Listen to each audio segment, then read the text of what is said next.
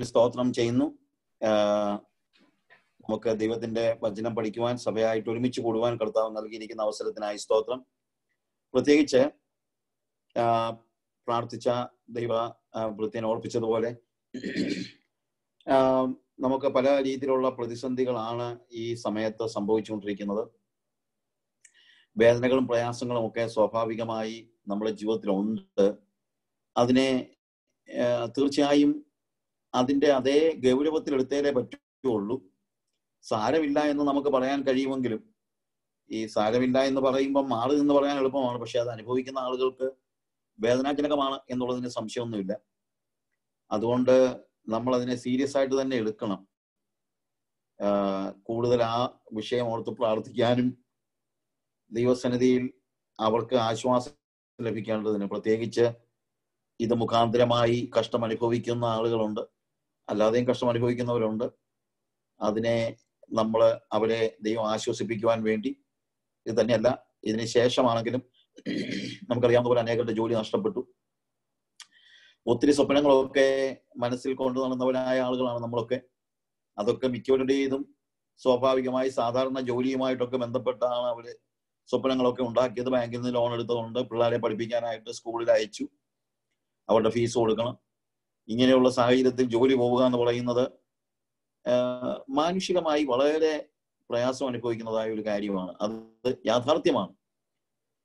അങ്ങനെ ഒരു സാഹചര്യത്തിൽ നമ്മൾ അവരുടെ മാനസിക, ഞാൻ വാസ്തവം പറഞ്ഞു കഴിഞ്ഞാൽ കഴിഞ്ഞ ദിവസം ജീസസ് മിഷനിലെ ഞങ്ങളുടെ മിഷനിലെ ഞങ്ങൾ ഒരുമിച്ച് കൂടിയപ്പോഴും ഞങ്ങൾ പറഞ്ഞൊരു പ്രധാനപ്പെട്ട കാര്യം ഇതാണ്. കൊറോണയുടെ ഈ പ്രശ്നങ്ങൾ ഇപ്പോഴ് കുറച്ച് കഴിഞ്ഞാൽ ഉണ്ടാകാൻ സാധ്യതയുള്ള വലിയൊരു പ്രോബ്ലം ഈ പറഞ്ഞതുപോലെ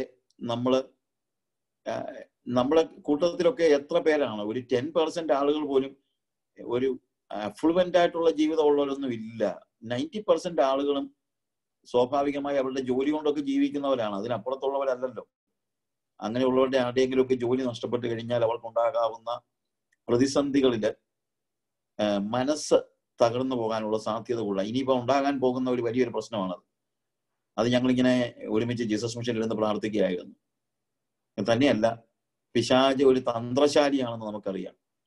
പിശാച് വന്ന് ചോദിക്കും, നീ പാടുകയും പ്രാർത്ഥിക്കുകയൊക്കെ ചെയ്തിട്ട് എന്തോ നടന്നടാ, കണ്ടില്ലയോ, ഇങ്ങനെ ആയില്ലേ എന്നൊക്കെ പിശാച് വന്ന് ചോദിക്കുന്നത് സ്വാഭാവികമാണ്. അത് പിശാചിന്റെ ഒരു വലിയ തന്ത്രമാണ്. ദൈവത്തിൽ നിന്ന് നമ്മുടെ ആശ്രയത്തെ മാറ്റിക്കളയാനായിട്ട് പിശാച് പരിശ്രമിക്കുമ്പോൾ നമ്മുടെ സഹോദരങ്ങളുടെ മനസ്സ് തകർന്നു പോകാതിരിക്കാൻ ഇപ്പോഴേ നമ്മൾ ആ കാര്യത്തെ, ഞാൻ പ്രാർത്ഥിക്കുന്നത് നമ്മുടെ ആളുകൾ, ഞാൻ പറഞ്ഞല്ലോ ചിലപ്പം സമൃദ്ധിക്ക് ഇച്ചിരി കുറവൊക്കെ ഉണ്ടാകുന്നതൊക്കെ പോട്ടെ, പക്ഷേ ജീവിതത്തിന്റെ വലിയ പ്രതിസന്ധികളിലൂടെ മനുഷ്യർക്ക് കടന്നു പോകുമ്പോൾ പിശാച ഈ രീതിയിൽ ഇടപെടാൻ സാധ്യതയുണ്ടെന്ന് മനസ്സിലാക്കി ഇപ്പോൾ തന്നെ നമ്മൾ അവരെ ഓർത്ത് പ്രാർത്ഥിക്കണം. അത് പിശാച് മുതലെടുക്കുവാൻ ഇടയാകരുത്. നമ്മുടെ ശത്രുവിന്റെ തന്ത്രങ്ങളെ കുറിച്ച് നമ്മൾ അറിയാത്തവരല്ല എന്നുള്ളത് ഞാൻ ഈ പ്രാർത്ഥനാ സന്ദർഭങ്ങളിൽ എനിക്ക് മനസ്സിൽ ഉള്ള ആ ഒരു കൺസേൺ ഞാൻ പറയുന്നതാണ്. അതുകൊണ്ട് ഈ പോസ്റ്റ് കൊറോണ ഇയറായിട്ട് സംഭവിക്കാൻ സാധ്യതയുള്ള ഇതുപോലെയുള്ള പ്രതിസന്ധികളെ കൂടെ ഇപ്പോഴേ നമ്മൾ കണക്കിലെടുത്ത് കർത്താവിനോട് നമ്മുടെ സഹോദരങ്ങൾക്ക് വേണ്ടി നമ്മൾ കൃത്യമായിട്ട് അപേക്ഷിക്കണം. പലരുടെയും മനസ്സ് തകർന്നത് എനിക്കറിയാം, അത് സ്വാഭാവികമാണ്. ഞാൻ പറഞ്ഞല്ലോ, പ്രശ്നമില്ല, അത് സാരമില്ല എന്നൊക്കെ നമുക്ക് പറയാം. അപ്പൊ ഈ വേദപുസ്തകവും മറ്റ് മതങ്ങളുമായിട്ടുള്ള ചില വാക്കുകളിലെ വ്യത്യാസം ഞാൻ പറയാൻ പോകുന്ന വാക്യവുമായിട്ട് ബന്ധപ്പെടുത്തിയല്ല, എങ്കിലും പലപ്പോഴും ഈ റിലീജിയൻ ഉപയോഗിക്കുന്ന ചില വാക്കുകളും വേദപുസ്തകത്തിലെ ചില വാക്കുകളും വാക്കൊന്നു തന്നെയാണെങ്കിലും അർത്ഥം രണ്ടാം. അതിലൊരു വാക്കാണ് മായ എന്ന് പറയുന്നത്.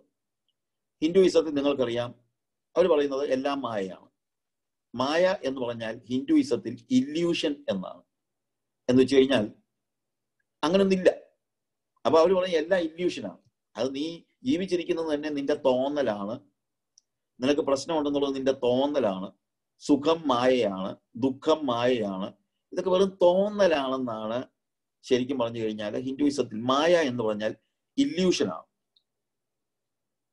എന്നാൽ വേദപുസ്തകത്തിലും പറയുന്നുണ്ട് ആ സകലവും മായ മായ എന്ന് സഭാപ്രസംഗി വിളിച്ചു പറയുന്നു, മായ. അപ്പൊ ചിലപ്പോൾ നമ്മളെ ആൾക്കാരൊക്കെ ഞങ്ങളുടെ വേദത്തിലും പറഞ്ഞിട്ടുണ്ട് എല്ലാം മായ എന്ന്, നിങ്ങളുടെ പുസ്തകത്തിലും പറഞ്ഞിട്ടുണ്ട് എല്ലാം മായയാണ്. പക്ഷെ വേദപുസ്തകത്തിൽ മായ എന്ന് പറയുന്നത് ഹിന്ദുയിസത്തിൽ മായ എന്ന് പറയുന്നതിന്റെ അർത്ഥത്തിലല്ല. അതുകൊണ്ടാണ് ഞാൻ പറഞ്ഞത്, വാക്കുകൾ മാത്രം കണ്ട് നമ്മൾ പറഞ്ഞിട്ട് കാര്യമില്ല, അതിന്റെ അർത്ഥത്തിന്റെ ഡിഫറൻസ് ഉണ്ട്. വേദപുസ്തകത്തിൽ മായ എന്ന് പറയുന്നത്, സഭാപ്രസംഗി പറയുന്നത് സൂര്യന് കീഴിലുള്ള സകലതും മായ എത്ര എന്ന് പറയുമ്പോൾ ഇല്യൂഷൻ അല്ല, വാനിറ്റി ആണത്. അതായത് വ്യർത്ഥമാണ്. അത് ടെമ്പററി റിയാലിറ്റിയാണ്. ടെമ്പററി റിയാലിറ്റി, താൽക്കാലിക യാഥാർത്ഥ്യത്തെയാണ് വേദപുസ്തകം മായ എന്ന് പറയുന്നത്, അല്ലാതെ ഇല്യൂഷനെ അല്ല. പക്ഷെ താൽക്കാലിക യാഥാർത്ഥ്യം യാഥാർത്ഥ്യമാണ്. അത് നേരിടുന്നവൻ അത് ഭയങ്കര യാഥാർത്ഥ്യമാണ്. അവന് ഒരു ദൈവിക ജ്ഞാനം ഉണ്ടായി ഇത് ടെമ്പററി ആണെന്ന് മനസ്സിലാക്കുന്നത് വരെയും അവനിൽ ദുഃഖം നിലനിൽക്കും. അത് മായയാണെന്ന് പറഞ്ഞ് നമുക്ക് തള്ളിക്കളയാൻ പറ്റില്ല. അതുകൊണ്ടാണ് ഞാൻ പറഞ്ഞത്, വേദപുസ്തകത്തെ ഞാൻ സ്നേഹിക്കുന്നതിന്റെ ഒരു കാരണം, ഈ ബുക്ക് ഭയങ്കര റിയലിസ്റ്റിക് ആണ്. അല്ലാതെ വെറുതെ ഒരു സാങ്കല്പിക ലോകത്തിൽ നിൽക്കുന്ന ഒരു പുസ്തകമല്ല വേദപുസ്തകം. ഭയങ്കര റിയലിസ്റ്റിക്കാണ്. അതുകൊണ്ട് വേദന ഒരു യാഥാർത്ഥ്യമാണ്. ഇവിടെ ഒരു പല്ല് വേദന വന്നാൽ പോലും നമുക്കത് യാഥാർത്ഥ്യമാണ്. ഓ, അത് മായയാ, ഉണ്ടെന്ന് തോന്നുന്നതാണെന്ന് പറഞ്ഞാൽ വല്ലതും നടക്കുമോ? അങ്ങനൊന്നും ഇല്ല. അങ്ങനെ പല്ലുവേദന വരുമ്പോൾ ഇത് മായയാ, വെറുതെ നമുക്ക് തോന്നുന്നതാ ഉണ്ടെന്നുള്ളത്, അങ്ങനെ ഇല്ലെന്നൊക്കെ ചിന്തിച്ചാൽ മതി എന്ന് പറഞ്ഞാൽ വല്ലതും നടക്കും. പല്ലുവേദന വന്നാൽ നമ്മൾ പറയും കരഞ്ഞു പ്രാർത്ഥിക്കും, കർത്താവേ. ചിലപ്പോൾ പറയും പല്ലുവേദന അല്ലാതെ എന്തോ വേദന വന്നാലും കുഴപ്പമില്ലെന്ന് പറയും. അത് ഏത് വേദന വന്നാലും നമ്മൾ അങ്ങനെ പറയുന്നു. അപ്പോൾ ഇത് നമ്മൾ മനസ്സിലാക്കണം, ഇത് പിശാച് മുതലെടുക്കും. ഈ മായയെ അല്ലെങ്കിൽ ഒരു ടെമ്പററി റിയാലിറ്റിയെ അതിൽ തളച്ചിടാനായിട്ട് നമ്മൾ ചിലപ്പോൾ പരിശ്രമിക്കും. തളച്ചിടാനായിട്ട് പിശാച് പരിശ്രമിക്കും. ഇതാണ് യാഥാർത്ഥ്യം, ഇതിനപ്പുറത്തൊരു യാഥാർത്ഥ്യമില്ല. അത് വലിയ അപകടമാണ്. അതുകൊണ്ടാണ് ഞാൻ പറഞ്ഞത്, നമ്മളെ സഹോദരങ്ങളുടെ മാനസിക നില തകർന്നു പോകാതെ പലപ്പോഴും അങ്ങനെയുള്ള സാഹചര്യങ്ങളിലൊക്കെ വളരെ നമ്മൾ ജനങ്ങളെ കയ്യിലെടുത്ത് പ്രാർത്ഥിക്കണം. We need to see that we are taking people in our hearts and mind and uphold them in the presence of God and pray for them very earnestly. വളരെ പ്രാർത്ഥന ആവശ്യമുണ്ട്. ഞാൻ പറഞ്ഞില്ലേ, കൊറോണയുടെ കാലയളവിനേക്കാൾ കൂടുതൽ നമ്മൾ പ്രാർത്ഥിക്കേണ്ടത് ഇതിന് ശേഷം ഉണ്ടാകാൻ. ആ സമയത്ത് പിശാച് ഒത്തിരി ഇടപെടും. പിശാച് ഒത്തിരി മനുഷ്യന്റെ മനസ്സിൽ, വിശ്വാസികളുടെ മനസ്സിൽ പ്രത്യേകിച്ച്, മറ്റുള്ളവന് പിന്നെ നിരാശ എന്ന് പറഞ്ഞാൽ അവന്റെ സ്വാഭാവികമായ കാര്യമാണ്. വിശ്വാസികളോട് പിശാച് ചോദിക്കും, നീ പ്രാർത്ഥിച്ചിട്ട് എന്തായി? നീ പാട്ടുപാടിയിട്ട് എന്തായി? നീ നീതിമാനായിട്ട് എന്തായി? എടാ, ആസാഫിന്റെ അടുത്ത് പിശാച് വന്നിട്ട് പറഞ്ഞു, നീ കുറ്റമില്ലായ്മയും നിന്റെ കൈകളെ കഴിയത് വ്യർത്ഥമാ, ഇതുകൊണ്ടൊന്നും ഗുണമില്ലടാ, അതെ അഹങ്കാരികളെ നോക്ക്, അവരുടെ സൗഖ്യം നോക്ക്. അപ്പം ആസാഫിന്റെ ജീവിതത്തിൽ എനിക്ക് അഹങ്കാരികളോട് അസൂയ തോന്നുന്നു. അപ്പം വിശ്വാസികളുടെ ജീവിതത്തിൽ ഇതൊക്കെ പിശാച് കൊണ്ടുവരും. എന്നാൽ അങ്ങനെ പിശാച് ചിന്തകളെ അല്ലെങ്കിൽ വേറൊരു ലെവലിലേക്ക് കൊണ്ടുപോകുമ്പോൾ ആസാഫ് ഒരു നല്ല കാര്യം ചെയ്തു. എന്തോ ചെയ്തു? ഞാൻ ദൈവത്തിന്റെ സന്നിധിയിൽ ചെന്ന് ഇവരുടെ അന്തം എന്താകുമെന്ന് ആലോചിച്ചു. നമ്മുടെ ജീവിതത്തിലും പിശാച് വന്ന് നമുക്ക് നമ്മളെ ഞാൻ ഉഷസ്സോടും ദണ്ഡിപ്പിക്കപ്പെടുന്നു ഇല്ലേ? ഒന്ന് ആലോചിച്ച് നോക്കിയാൽ, പറയുന്നതൊക്കെ സത്യമല്ലേ? ആ പ്രതിസന്ധികളിലൂടെ നമ്മൾ കടന്നു പോകുമ്പോൾ പിശാച് പറയുന്ന വാക്കുകളെ കേട്ട് നമ്മൾ ഇരിക്കരുത്. നമ്മൾ എന്ത് ചെയ്യണമെന്ന് അറിയാമോ? ഓടി ദൈവസന്നിധി ചെന്നോണം. ആ ദൈവസന്നിധി ചെന്ന് കഴിഞ്ഞാൽ ദൈവം നമുക്ക് കാണിച്ചു തരും നിലനിൽക്കുന്നത് എന്താണ്, ടെമ്പററി റിയാലിറ്റി എന്താണ്, ഇറ്റേണൽ റിയാലിറ്റി എന്താണ്. അത് ദൈവസന്നിധിയിൽ ഓടിച്ചെല്ലുന്ന ഒരു വ്യക്തിക്ക് മാത്രമേ കിട്ടത്തുള്ളൂ. അതുകൊണ്ട് പ്രിയമുള്ളവരെ, എന്നെ കേൾക്കുന്നവരായ ആളുകളില് ഇപ്പോൾ തന്നെ ചിലപ്പം ചില മനുഷ്യരുടെ മേ ബി ഒരുപക്ഷെ ഈ കേൾക്കുന്നവരിൽ തന്നെ ചിലരില് എനിക്കെന്താ ഇങ്ങനെ സംഭവിച്ചത്, എന്താണ് ഇത് സംഭവിക്കാൻ കാര്യം, എൻ്റെ അപ്പൻ മരിച്ചപ്പോൾ എനിക്കൊന്ന് കാണാൻ പോലും കഴിയാതെ വണ്ണം ഇല്ലേ? നമ്മളുടെ സഹോദരങ്ങളൊക്കെ എത്രയോ ആളുകൾ അങ്ങനെയുള്ള പ്രതിസന്ധികളിലൂടെ കടന്നു പോകുന്നു. ആ അവസാനമായിട്ട് എൻ്റെ അപ്പനെ ഒന്ന് യാത്ര അയക്കാൻ പോലും കഴിയാത്ത അവസ്ഥ. എനിക്കെന്താ ഇത് സംഭവിച്ചത്? ഞാൻ പറയുന്നത് സത്യമല്ലേ? ഇതൊക്കെ സംഭവിക്കുമ്പോൾ എന്താ നമുക്ക് ചെയ്യാൻ പറ്റുന്നത്? അവന്റെ സാന്നിധ്യത്തിലേക്ക് ചെല്ലുക. അവൻ നിത്യ യാഥാർത്ഥ്യങ്ങളെ നമുക്ക് കാണിച്ചു തരും. അപ്പോഴാണ് ഇതൊരു ടെമ്പററി റിയാലിറ്റി ആണെന്നോ അതിനപ്പുറത്തൊരു യാഥാർത്ഥ്യമുണ്ടെന്നും നിലനിൽക്കുന്ന യാഥാർത്ഥ്യം എന്താണെന്ന് മനസ്സിലാക്കാനും നമ്മുടെ ഹൃദയത്തിന് ആശ്വാസം കൈക്കൊള്ളുവാനും നമുക്ക് കഴിയുന്നത്. ഞാൻ പറഞ്ഞല്ലോ, ആസാഫിനെ പോലെ ഭക്തനായ ആരാധനയ്ക്ക് നേതൃത്വം കൊടുക്കുന്ന ഒരു വ്യക്തിക്ക് അവൻ ഉഷസ്സുപോളത്തോടും ദണ്ഡിപ്പിക്കപ്പെടുന്നതാണ്. നമ്മുടെ പ്രോസ്പെരിറ്റി തിയോളജിയൻസ് എല്ലാം പറയുന്നത്, നീ ദൈവത്തെ പാടിയാൽ ആരാധിച്ചാൽ നിനക്കൊന്നും സംഭവിക്കരുതെന്ന്. അങ്ങനല്ല വേദവസം പറയുന്നത്. വേദോസം പറയുന്നത് ലോകത്തിൽ നിങ്ങൾക്ക് കഷ്ടമുണ്ട് എങ്കിലും ധൈര്യപ്പെടുവിൻ. അപ്പൊ ഉണ്ടെന്നാ പറയുന്നത്. അതുകൊണ്ടാണ് ഞാൻ പറയുന്നത് എനിക്ക് വേദോസം ഭയങ്കര ഇഷ്ടം. എന്നറിയാമോ? ഭയങ്കര റിയലിസ്റ്റിക്കാ. ഒരു സങ്കല്പ ലോകത്തിലേക്ക് മനുഷ്യനെ ഒരു മായിക ലോകത്തിലേക്ക് വലിച്ചു കൊണ്ടുപോവുക അല്ല റിലീജിയൻ ചെയ്യുന്നതാണ്. റിലീജിയൻ എപ്പോഴും ഒരു മായിക ലോകത്തിലേക്ക് മനുഷ്യനെ വലിച്ചുകൊണ്ട് പോകുക. എന്നാൽ വേദോസം അങ്ങനെയല്ല. വേദോസം റിയാലിറ്റിയാണ് പഠിപ്പിക്കുന്നത്. എനിക്ക് അതുകൊണ്ട് വേദോസത്തോട് ഭയങ്കര ഇഷ്ടം. 1 യോഹന്നാൻ 2-ാം അധ്യായം വായിക്കുമ്പോൾ അവിടെ പറയുക, കുഞ്ഞുങ്ങളെ നിങ്ങൾ പാപം ചെയ്യാതിരിക്കാൻ ഇത് ഞങ്ങൾ നിങ്ങൾക്ക് എഴുതുന്നു. അവിടെ കൊണ്ടങ്ങ് നിർത്തിയില്ല. ഇനി നിങ്ങളിൽ ഒരാൾ പാപത്തിൽ വീണു പോയാലോ. അപ്പൊ ആ പോസിബിലിറ്റി കൂടെ കണ്ടോണ്ടാണ് വേദോസം എഴുതുന്നത്. ആ പാപത്തിൽ കണ്ടിന്യൂ ചെയ്യാവുന്നല്ല. നിങ്ങൾക്ക് വേണ്ടി ഒരു നീതിമാനായ ഒരു കാര്യസ്ഥൻ ദൈവത്തിന്റെ സന്നിധിയിലുണ്ട്. അതുകൊണ്ട് പാപം ചെയ്യാമെന്നുമല്ല, അതുകൊണ്ട് പാപം ചെയ്യരുത്. അപ്പൊ വേദോസം പഠിപ്പിക്കുന്നത് അതേ അർത്ഥത്തിൽ. ഹൈപ്പർഗ്രേസുകാരൻ പറയും, നീ പാപം ചെയ്തു കഴിഞ്ഞാൽ ഒരു കുഴപ്പമില്ല, കാര്യം നിനക്ക് വേണ്ടി യേശു കർത്താവ് കാൽവറി ക്രൂശിൽ മരിച്ചവൻ, അവൻ പിതാവിന്റെ സന്നിധി നിൽപ്പുണ്ട്, അതുകൊണ്ട് നീ പാപം ചെയ്താൽ കുഴപ്പമില്ല.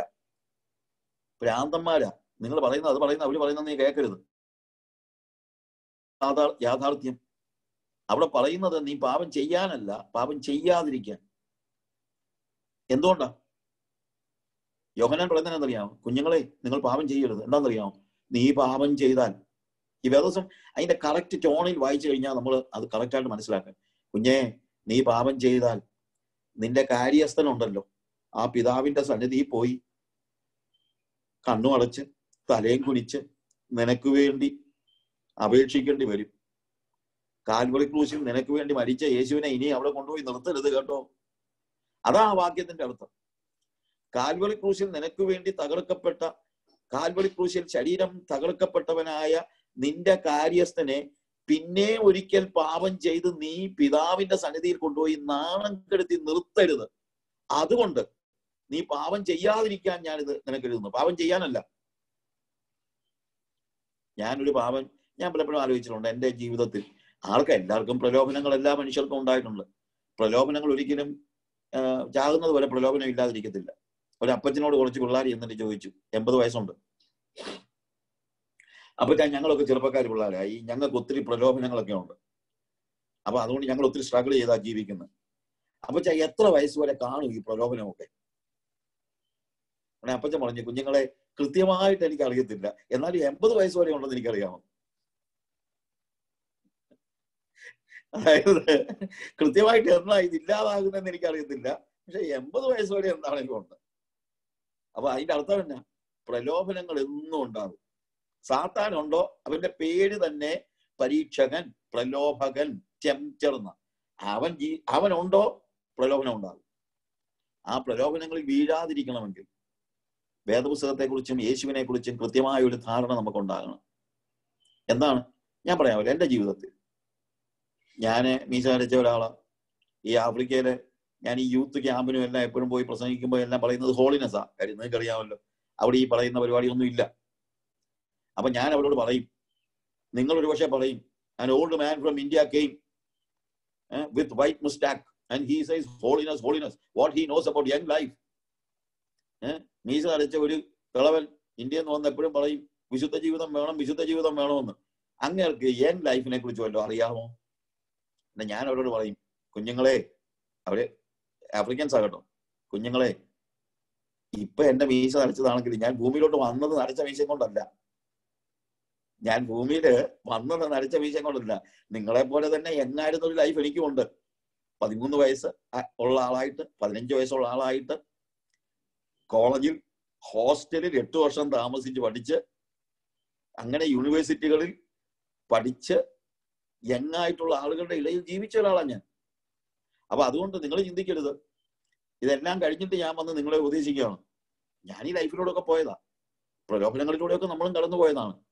പക്ഷേ എൻ്റെ ജീവിതത്തിൽ പ്രലോഭനങ്ങളെ അതിജീവിക്കുവാൻ കർത്താവ് എന്നെ സഹായിച്ചത് എന്താണെന്നറിയാമോ? ഒരൊറ്റ കാര്യമാണ്, കാൽവറി ക്രൂശ്. When I am tempted, I look unto the cross. ഞാൻ പ്രലോഭിപ്പിക്കപ്പെടുമ്പോൾ ഞാൻ ക്രൂശിലേക്ക് നോക്കുന്നു. ആ ക്രൂശിലേക്ക് നോക്കിക്കഴിഞ്ഞാൽ ഞാൻ എന്നോട് തന്നെ പറയും, കർത്താവേ, എനിക്ക് വേണ്ടി തകർക്കപ്പെട്ട യേശുവേ, ഇനി ഞാൻ പാപം ചെയ്താൽ എനിക്ക് വേണ്ടി ഇത്രയും നീ സഹിച്ചു, ഇനി പിതാവിന്റെ അടുത്ത് പോയി നിന്നെ ഒരു നാണം കെട്ടവനായി പിതാവിന്റെ സന്നിധിയിൽ കൊണ്ടുപോയി നിർത്താൻ ഞാൻ ഒരിക്കലും ഇടവരുത്തത്തില്ല. ഞാൻ ചിലപ്പോൾ ഉദാഹരണം ഒരു സംഭവം പറയാറുണ്ട്. സംഭവമല്ല, നടന്നു പറഞ്ഞാല് ഞാന് എന്റെ പ്രായത്തിലൊക്കെ ഈ 15 വയസ്സാകുമ്പോൾ തന്നെ കോളേജിൽ പോകുമല്ലോ. 15 വയസ്സിലാണ് നമ്മൾ 10th കഴിഞ്ഞാൽ നേരെ കോളേജിൽ പോവുകയാണ്. അപ്പോൾ മർത്തമ്മ കോളേജിൽ ഇംഗ്ലീഷിന്റെ ഹെഡ് ഓഫ് ദി ഡിപ്പാർട്ട്മെന്റ് കസിനാ, എന്റെ ബ്രദറാ. അപ്പൊ ഞാൻ ഷമലോട് ഞാൻ എടുത്ത് പറഞ്ഞു, ഷമലിച്ച ഞാൻ ഇവിടെ വരിക, ഈ കോളേജിൽ വരികയാണെന്ന് പറഞ്ഞു. അപ്പൊ ഞാനിത് പറയാനുള്ള കാരണം ഇതേ ഉള്ളൂ. ഞാൻ കേട്ടിട്ടുണ്ട് മർത്തമ്മ കോളേജിൽ ഒരു പ്രയർ ഗ്രൂപ്പ് ഉണ്ട്. അപ്പൊ എനിക്ക് ആ ഒരു മോഹത്തിനെ ഞാൻ പോയത്, അല്ലാതെ കോളേജിന്റെ പ്രത്യേകത കൊണ്ടോ ഒന്നുമല്ല. അപ്പൊ എന്റെ ചിന്ത അങ്ങനെ ആകുമ്പോൾ എനിക്ക് പ്രയർ ഗ്രൂപ്പിലൊക്കെ കൂടി പ്രാർത്ഥിക്കുകയൊക്കെ ചെയ്യാമല്ലോ. മറ്റു കോളേജൊക്കെ പോയി കഴിഞ്ഞാൽ ചിലപ്പോൾ അങ്ങനെയുള്ള സാഹചര്യം ഇല്ലല്ലോ. ഇങ്ങേര് പറഞ്ഞു, എടാ മോനെ, നീ ഇവിടെ പഠിക്കണ്ട, നീ SB കോളേജിൽ പഠിച്ചാൽ മതി, ചങ്ങനാശ്ശേരി. അപ്പം ഞാൻ പറഞ്ഞു, ക്ഷമിച്ചാ എനിക്ക് അവിടെ ആരെയും അറിയത്തില്ല. അത് സാരമില്ല, അവിടുത്തെ എക്കണോമിക്സിന്റെ പ്രൊഫസർ, അപ്പൊ എനിക്ക് എക്കണോമിക്സ് ഭയങ്കര ഇഷ്ടമാണ്. എക്കണോമിക്സിന്റെ പ്രൊഫസർ സക്രിയാസ് ആള്, സീസർ സക്രിയാസ് ആള് എന്റെ ഫ്രണ്ടാ, ഞാൻ വിളിച്ചു പറഞ്ഞോളാം. അപ്പോൾ എന്റെ ബ്രദർ സക്രിയാസ് ആളിനെ വിളിച്ചു പറഞ്ഞു. ഞാൻ അവിടെ പോയി അഡ്മിഷൻ എടുത്തു. അഡ്മിഷൻ എനിക്ക് മെറിറ്റ് കിട്ടിയതാ എന്ന് പറഞ്ഞാലും അദ്ദേഹം എന്റെ ലോക്കൽ ഗാർഡിയനായി. ആര്? സീസർ സക്രിയാസ് ആളായിരുന്നു എന്റെ ലോക്കൽ ഗാർഡിയൻ. ഇത്രയും സത്യമാണ്. ഇനി പറയാൻ പോകുന്നത് ഭാവനയാണ്. ഞാൻ മാനമര്യാദയ്ക്ക് ജീവിച്ച ആളാ കേട്ടോ. കോളേജ് പഠിച്ചപ്പോഴും ദൈവകൃപയാൽ മാനമര്യാദയ്ക്ക് ജീവിച്ച ആളാണ്, പ്രശ്നങ്ങളൊന്നും ഉണ്ടാക്കിയിട്ടില്ല. അത് വലിയ ഇതായിട്ട് പറയുന്ന അഭിമാനവും അഹങ്കാരവും ഒന്നും പറയാനല്ല. ചിലപ്പം ചില പിള്ളേർക്കൊരു ചിന്തയുണ്ട്, എന്നാന്നറിയാമോ? ഇത് കേൾക്കുന്ന പിള്ളേരൊക്കെ ഉണ്ടെങ്കിൽ അത് ഞാൻ പറയാറുണ്ട്. ചിലപ്പോൾ പിള്ളേർക്കൊരു ചിന്തയുണ്ട്, കോളേജ് പഠിക്കുമ്പോൾ അടിച്ചു പൊളിച്ചൊക്കെ ജീവിക്കണം. ഞാൻ കൊല്ലത്ത് പ്രാവശ്യം പിള്ളേർക്ക് ക്ലാസ് എടുത്തപ്പം പിള്ളേർ എന്നോട് പറഞ്ഞു, അച്ഛാ ഇപ്പോഴേ അങ്ങ് രക്ഷിക്കപ്പെട്ട് കഴിഞ്ഞാൽ ഞങ്ങൾ എന്തോ സാക്ഷി പറയുന്നത്. അതുകൊണ്ട് ആദ്യം ഒന്ന് അടിച്ചു പൊളിച്ച് ജീവിക്കട്ടെ, പിന്നെ അപ്പൊ എന്നാലല്ല ഈ ഒരു കളർഫുൾ ആയിട്ടുള്ള രണ്ട് സാക്ഷിയൊക്കെ പറയാൻ പറ്റുള്ളൂ. ഞാൻ മദ്യത്തിന്റെയും മയക്കുമരുന്നിന്റെയും അടിമയായിരുന്നു എന്നൊക്കെ ഒന്ന് പറയണമെങ്കിൽ അതൊക്കെ ഒന്ന് കഴിഞ്ഞല്ലേ പറ്റുള്ളൂ. അപ്പൊ അതുകൊണ്ട് ഇപ്പോഴേ രക്ഷിക്കപ്പെട്ടാൽ എങ്ങനെയാ? അപ്പൊ ഞാൻ അവരോട് പറഞ്ഞു, മക്കളെ, ഈ സാക്ഷ്യം എന്ന് പറയുന്നത് നമ്മൾ പിശാചിന് വേണ്ടി എന്ത് ചെയ്തു എന്ന് പറയുന്നതല്ല, നമ്മൾ കർത്താവിന് വേണ്ടി എന്ത് ചെയ്തു എന്ന് പറയുന്നതാ സാക്ഷ്യം. ഇപ്പോഴത്തെ പ്രശ്നം, നമ്മൾ കേൾക്കുന്ന സാക്ഷ്യം മുഴുവൻ നമ്മൾ പിശാചിന് വേണ്ടി എന്ത് ചെയ്തെന്നുള്ളതാണ്. അത് വാസം പറഞ്ഞാൽ നിർത്തണം. പൗലോസ് തന്നെ പറയുന്നത്, അന്ന് നിങ്ങൾക്ക് എന്ത് പ്രയോജനം ഉണ്ടായിരുന്നു, ഇപ്പോൾ നിങ്ങൾക്ക് ലജ്ജ തോന്നുന്നതല്ലയോ? ഇല്ലേ? ഞാൻ പലപ്പോഴും ആലോചിച്ചിട്ടുണ്ട്, ഈ പണ്ടത്തെ കേസുകെട്ടുകളൊക്കെ അങ്ങോട്ട് വിളിച്ചു പറയുന്നത് എന്ത് അഭിമാനത്തോളായിരുന്നു, അല്ലേ? ആ സാക്ഷ്യങ്ങളൊക്കെ നമ്മൾ നിർത്തണം. കർത്താവിന് വേണ്ടി വല്ലതും ചെയ്തിട്ടുണ്ടെങ്കിൽ അത് പറയാം. പിശാചിന് വേണ്ടി ചെയ്തതല്ല നമ്മൾ വിളിച്ചു പറഞ്ഞിട്ട് എന്തോ ഞാൻ ഒരു വാക്കിൽ എന്തെങ്കിലും പറയുന്നതിനകത്തല്ല ഞാൻ പറയുന്നത്. പക്ഷേ അതൊരു റോങ് ഹീറോയിസം ഉണ്ടാക്കരുത്, ഒരു റോങ് ഹീറോയിസം. നിങ്ങൾക്കറിയാമല്ലോ, മദ്രാസിലെ മോൻ റെനി ജയിലിൽ നിന്ന് വന്ന് രക്ഷിക്കപ്പെട്ടു. അവന്റെ ഫാദർ പാസ്റ്റർ ആയിരുന്നു. റെനി എന്നോട് ഒരിക്കൽ പറഞ്ഞു, ഇപ്പോഴല്ല, അന്ന് റെനി കല്യാണമൊന്നും കഴിച്ചില്ല, അതിന് മുമ്പത്തെ കാര്യം. മദ്രാസിലെ മോൻ, നിങ്ങൾ കേട്ട് കാണുമായിരിക്കും. റെനി എന്നോട് പറഞ്ഞു, സാജു, ഞാൻ വെരുണ്ടു പോയിട്ടുണ്ട്. എന്താണെന്നറിയാമോ? ഈ ജയിലിൽ കിടന്ന് തിരിച്ചു വന്ന എനിക്ക് പെന്തിക്കോസ് പിള്ളേർ പ്രണയാഭ്യർത്ഥന നടത്തിയിട്ടുണ്ടെന്ന്. അപ്പോൾ റെനി പറഞ്ഞത്, എന്ത് ചിന്തിച്ചാ ഈ പിള്ളേർ എനിക്ക് പ്രണയാഭ്യർത്ഥന നടത്തുന്നത്? എന്റെ പഴയ കഥകൾ കേട്ടിട്ടോ? എന്ത് കേട്ടിട്ടോ? ഞാൻ പിശാചിന് വേണ്ടി എന്തൊക്കെ ചെയ്തെന്ന് കേട്ടിട്ടോ? അപ്പൊ അതെനിക്ക് വലിയൊരു ഷോക്കായിരുന്നു. ഞങ്ങളുടെ ഫ്രണ്ട്സ്, അതല്ല ഞാൻ പറഞ്ഞത്, എനിക്ക് ഭയങ്കര ഒരു ഷോക്കായിരുന്നു. അത് ഞാൻ പറഞ്ഞതെന്ന് ചോദിച്ചു കഴിഞ്ഞാൽ, അതിനല്ല നമ്മൾ പ്രാധാന്യം കൊടുക്കണം. നമുക്ക് പ്രാധാന്യം കൊടുക്കേണ്ടതാണ് what you have done for Jesus. അപ്പൊ ഇനി കോളേജിന്റെ കഥയിലേക്ക് വരാം. ഞാൻ ഒരു ഭയങ്കര വൃത്തികേട് എന്തെങ്കിലും കാണിച്ചു തന്നിരിക്കട്ടെ കോളേജിൽ. ദൈവകൃപയാൽ അവിടുത്തെ പ്രിൻസിപ്പളും അച്ഛന്മാരും എല്ലാവരും എന്നോട് ഭയങ്കര സ്നേഹമായിരുന്നു. ഞാൻ പ്രിൻസിപ്പൾ അച്ഛനോട് ഞാൻ പോയി എനിക്ക് പ്രാർത്ഥിക്കാനൊരു സ്ഥലം തരണം പറഞ്ഞു. അച്ഛൻ ഭയങ്കര അത്ഭുതമായിരുന്നു അച്ഛന്. ഞാൻ അവിടെ ചെന്ന് കഴിഞ്ഞപ്പോഴത്തേക്ക്, എന്റെ അമ്മ ഒരു പ്രാവശ്യം വന്നു കഴിഞ്ഞപ്പോഴത്തേക്ക്, അവിടെ വന്നു കഴിഞ്ഞപ്പോൾ അച്ഛൻ ചോദിച്ചു, മമ്മി, സാജു പറഞ്ഞ അവൻ സിനിമ കാണത്തില്ലെന്ന് ശരിയാണോ? കാര്യം അച്ഛനങ്ങോട്ട് വിശ്വസിക്കാൻ പറ്റത്തില്ലായിരുന്നു അന്ന്. അപ്പൊ അങ്ങനെ ദൈവകൃപയാൽ പ്രിൻസിപ്പളിന്റെ മുമ്പിൽ പോലും നല്ല സാക്ഷ്യത്തോടുകൂടെ ജീവിക്കാൻ കർത്താവിനെ സഹായിച്ചിട്ടുണ്ട്. പക്ഷെ ഞാൻ ഈ പറയുന്ന ഒരു ഭാവനയാണ്. വലിയ ഒരു തോന്നിവാസം ഞാൻ കാണിച്ചെന്ന് വെച്ചു. അങ്ങനെ ഒരു തോന്നിവാസം ഞാൻ കാണിച്ച് ഇരിക്കുന്നതായ സമയത്ത് അച്ഛൻ എന്നെ വിളിച്ചു എന്ന് വെക്കുക. അച്ഛൻ എന്നെ വിളിച്ച് ആദ്യം ചോദിക്കുന്ന ചോദ്യം എന്നെ ആയിരിക്കും, ആരാണോ തന്റെ ലോക്കൽ ഗാർഡിയൻ? ഞാൻ ഹോസ്റ്റലിലല്ല താമസിക്കുന്നത്. അപ്പൊ പിന്നെ ആദ്യം വിളിക്കുന്ന ലോക്കൽ ഗാർഡിയൻ. അപ്പൊ ഞാൻ വിറച്ചുകൊണ്ട് പറയും, Caesar Zacharia Sarah. Zacharia sir തന്റെ ലോക്കൽ ഗാർഡിയൻ എങ്ങനെയാണോ? ഞാൻ സാറിനെ വിളിപ്പിക്കട്ടെ. നടന്നതല്ല കേട്ടോ, ഞാൻ പറയുക. അപ്പൊ സക്കറിയ സാറിനെ വിളിപ്പിച്ചപ്പോൾ ഞാൻ ഇങ്ങനെ വിളച്ചു നിൽക്കുക. സക്കറിയ സാർ വന്നിട്ട് എന്നെ നോക്കുന്നു, അച്ഛനെ നോക്കുന്നു. സക്കറിയ സാർ ഇങ്ങനെ തലയും കുനിച്ചിരിക്കുക. അച്ചോ എന്തോ പറ്റി? അച്ചോ ഇവൻ പറഞ്ഞു സാറാ ഇവന്റെ ലോക്കൽ ഗാർഡിയൻ. ശരിയാണോ? എങ്ങനെ സാറേ ഇവന്റെ ലോക്കൽ ഗാർഡിയൻ ആകുന്നത്? ഈ തോന്നിവാസം കാണിച്ചവന്റെ, ഈ തോന്നിയവാസിയുടെ. ഉടനെ സക്കറിയ സാർ ആകപ്പാടെ വല്ലാതായി. ഇവൻ കാണിച്ച എന്നാന്ന് സാറിന് അറിയാമോ എന്നുള്ള ഞാൻ കാണിച്ചോളൂ അങ്ങോട്ട് പറഞ്ഞു കഴിഞ്ഞാൽ സാർ ഇങ്ങനെ തല ചൊലിച്ച് നിന്നിട്ട് പറയും, അച്ചോ നമ്മുടെ ശമുവേൽ സാറിന്റെ ബ്രദറാ തിരുവല്ലായിലെ. ഒരു പ്രാവശ്യം അച്ഛനൊന്ന് ക്ഷമിക്കണം. ആ ശരി, സാറ് പറഞ്ഞാൽ പിന്നെ എനിക്ക് ചെയ്യാതിരിക്കാൻ പറ്റത്തില്ലല്ലോ, ഞാൻ സമ്മതിച്ചിരിക്കുന്നു, പൊക്കോടോ എന്ന് പറഞ്ഞാൽ ഞാൻ പിന്നെ എന്താ ചിന്തിക്കുന്നത്? ഓ അപ്പൊ സക്കറിയ സാറ് പറഞ്ഞു കഴിഞ്ഞാൽ പിന്നെ എല്ലാം ശരിയാവുമല്ലേ, എന്നാ പിന്നെ ഇനി 2 പ്രാവശ്യം കൊടുത്ത് കാണിച്ചാൽ കുഴപ്പമില്ലെന്ന് ഞാൻ ചിന്തിക്കുമോ? ഒരിക്കലും ഇല്ല. ഞാൻ എന്താ ചിന്തിക്കത്തുള്ളൂ? എന്റെ ജീവിതത്തിൽ ഇനി ഒരിക്കലും സക്കറിയ സാറിനെ അച്ഛന്റെ മുമ്പിൽ നാണം കെട്ടവനായി നിർത്തുന്ന ഒരു പ്രവൃത്തിയും എന്റെ ജീവിതത്തിൽ ഉണ്ടാവുകയില്ല എന്നല്ല ഞാൻ ചിന്തിക്കത്തുള്ളൂ. പ്രിയമുള്ളവരെ, ഇതാണ് 1 യോഹന്നാൻ 2-ാം അധ്യായത്തിന്റെ അർത്ഥം. അല്ലാതെ 1 യോഹന്നാൻ 2-ാം അധ്യായത്തിൽ 1-ാം വാക്യത്തിൽ കുഞ്ഞുങ്ങളെ നിങ്ങൾ പാപം ചെയ്യാതിരിക്കാൻ ഇത് ഞാൻ നിങ്ങൾക്ക് എഴുതുന്നു. നിങ്ങളുടെ അടുത്ത് പാപം ചെയ്താൽ യേശുക്രിസ്തു എന്ന കാര്യസ്ഥൻ പിതാവിന്റെ സന്നിധിയിലുണ്ട്. പക്ഷേ അവനെ ഇനിയും നിങ്ങൾ പിതാവിന്റെ സന്നിധിയിൽ നാണം കെട്ടവനായി നിർത്തരുത്. ഞാൻ അതുകൊണ്ടാണ് പറഞ്ഞത്, വേദപുസ്തകം അതിന്റെ യഥാർത്ഥ അർത്ഥത്തിൽ വായിച്ച് മനസ്സിലാക്കുമ്പോഴാണ് നമ്മുടെ ജീവിതം രൂപാന്തരപ്പെടുന്നത്. അതുകൊണ്ട് ഞാൻ മായയുടെ കാര്യം എല്ലാം പറഞ്ഞത്. വേദപുസ്തകത്തിന്റെ അർത്ഥം ആ വേദപുസ്തകം എഴുതിയിരിക്കുന്ന അർത്ഥത്തിൽ മനസ്സിലാക്കണം. പ്രിയമുള്ളവരെ, നമ്മുടെ ജീവിതത്തിൽ എന്തോരം ഡിഫറൻസ് ഉണ്ടാകും when you look at the cross. എന്റെ പാപങ്ങളുടെ പ്രലോഭനങ്ങളിൽ നിന്ന് എന്നെ രക്ഷിച്ച ഒരു പാട്ടുണ്ട്. അത് കൊച്ചുകുഞ്ഞു ഉപദേശിച്ച പാട്ടാണ്. പാപത്തെ സ്നേഹിപ്പാൻ ഞാനിനി പോകുമോ? പാപത്തെ സ്നേഹിപ്പാൻ ഞാനിനി പോകുമോ? ദൈവത്തിൻ പൈതലായി ജീവിക്കും ഞാനിനി, എന്റെ ദൈവത്തിൻ പൈതലായി ജീവിക്കും ഞാനിനി. ക്രൂശിന്മേൽ കാണുന്ന